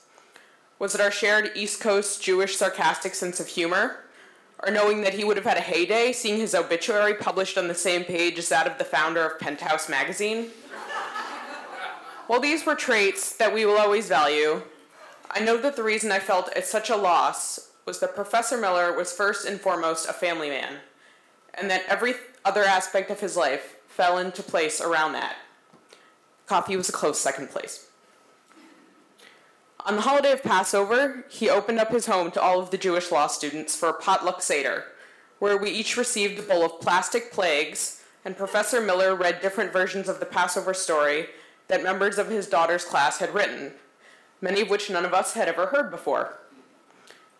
His computer wallpaper was a photo of Delia with her face painted, and I remember that in one of our weekly meetings, he spent the first half of the meeting telling me how much she enjoyed having her face painted. This was after I walked into his office while he was playing one of Naomi's music mixes on his computer. I could never actually figure out what his music tastes were, because one time I would come into some nice smooth jazz, the next time I would come to some quirky rap song, and the next time it would be Naomi's mix. We would plan our meetings so that he could pick up the girls from summer camp, or attend an activity with them, or so that he could stop by Scarecrow Video on his way home to pick up the movie Help for their Beatles-themed movie night. He was a man full of pride, not merely for his work single-handedly changing the United States, but also for his beautiful family and the times that they shared together. Throughout the summer, we not only talked about work, but we also talked about other essential topics, such as how he was able to get free Simpsons and West Wing DVDs, our celebrity encounters, and my prospects for one day becoming Judge Judy's law clerk. I can only grin at the thought of his jokes, his booming laughter, and his genuine love for humanity. Professor Miller treated his students and colleagues and friends as members of his family. He reached out to people, treated them as equals, bought them coffee or lunch, and listened to their points of view. We discussed the possibility of my serving as his research assistant early on in the first year of law school for my first one all summer. And during the course of the year, he always sent me emails wishing me good luck on exams, congratulating me on my election to the Student Bar Association, and my invitation to join the Washington Law Review. It was not until the end of the summer that I learned the reason that he also asked me to work for Professor Mastroianni during the summer was that he was concerned he had assured me of a research position, that he was afraid his illness would prevent us from working together. While he was in the Berkshires with his family towards the end of the summer, he called me on the phone so that we could discuss a lecture that he planned to deliver in the fall because he was concerned that he was not providing feedback in a timely manner. On each project that I worked for Professor Miller during the summer, he would shake his head when I asked him whether he had specific deadlines in mind, instead always assuring me to take my time and send it to me when you feel it is ready. A man who knew his days were numbered and that his time was limited, telling me to take my time to complete his project. His primary goal in engaging with students always seemed to be sharing his expertise to empower students to shape the future. But he also never seemed to shy away from showing off his many achievements. Although Professor Miller was never one to belittle me during our work together, he did, however, at one point rub it in my face that he had more Facebook friends than I did. How many Facebook friends do you have, Rebecca? How many Facebook friends do I have? Yes! Professor Miller was a mentor, a teacher, an advocate, and above all, a friend. I'm so grateful for all that he gave and continues to give me and to the world. Thank you all for coming today. Yes, it'll be a very short closing because I could not possibly top Rebecca's comments. it's thrilling to have all of you here in honor of our beloved friend and colleague, Paul Miller. And I know that Paul would be particularly happy that we have a reception following this, this wonderful conference. So as we all have the opportunity to chat about the universality of disability rights, the need for the convention to be passed, and our shared interests in promoting disability rights around the world, hopefully we can all share a drink and remember Paul as he would like to be remembered, a man who loved to party. Thank you all for coming.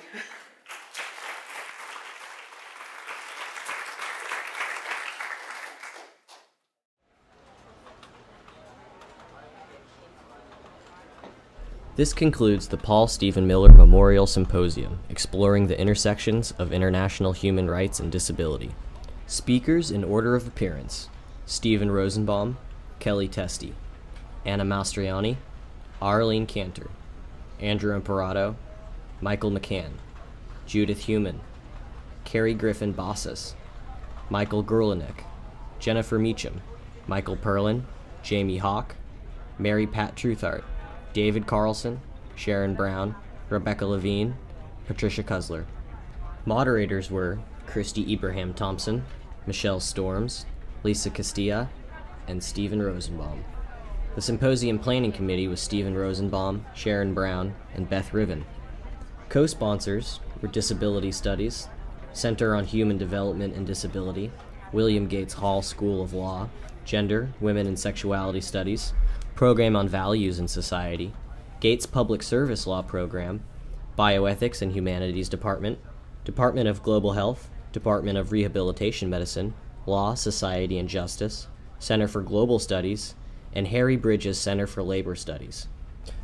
Other co-sponsors are the Henry M. Jackson Foundation, Disability Rights Washington, and Jones and Ibrahim. Additional endorsement and/or volunteer assistance was provided by the UW Center for Human Rights, Simpson Center for the Humanities, Disability Law Alliance, Center for Human Rights and Justice, Washington Law Review, International Law Society, American Civil Liberties Union, American Constitution Society, and the National Lawyers Guild. Special thanks to Jessica Dickinson, Lenny Hom, Hannah Hewson, Kathy Klein, Jennifer Mechem, Darlene Pickard, and Paula Kuros. Video production by Disability Rights Washington. Shot by Madeline Dagman and Quinn Jacobson. Edited by Quinn Jacobson and Tina Pinedo.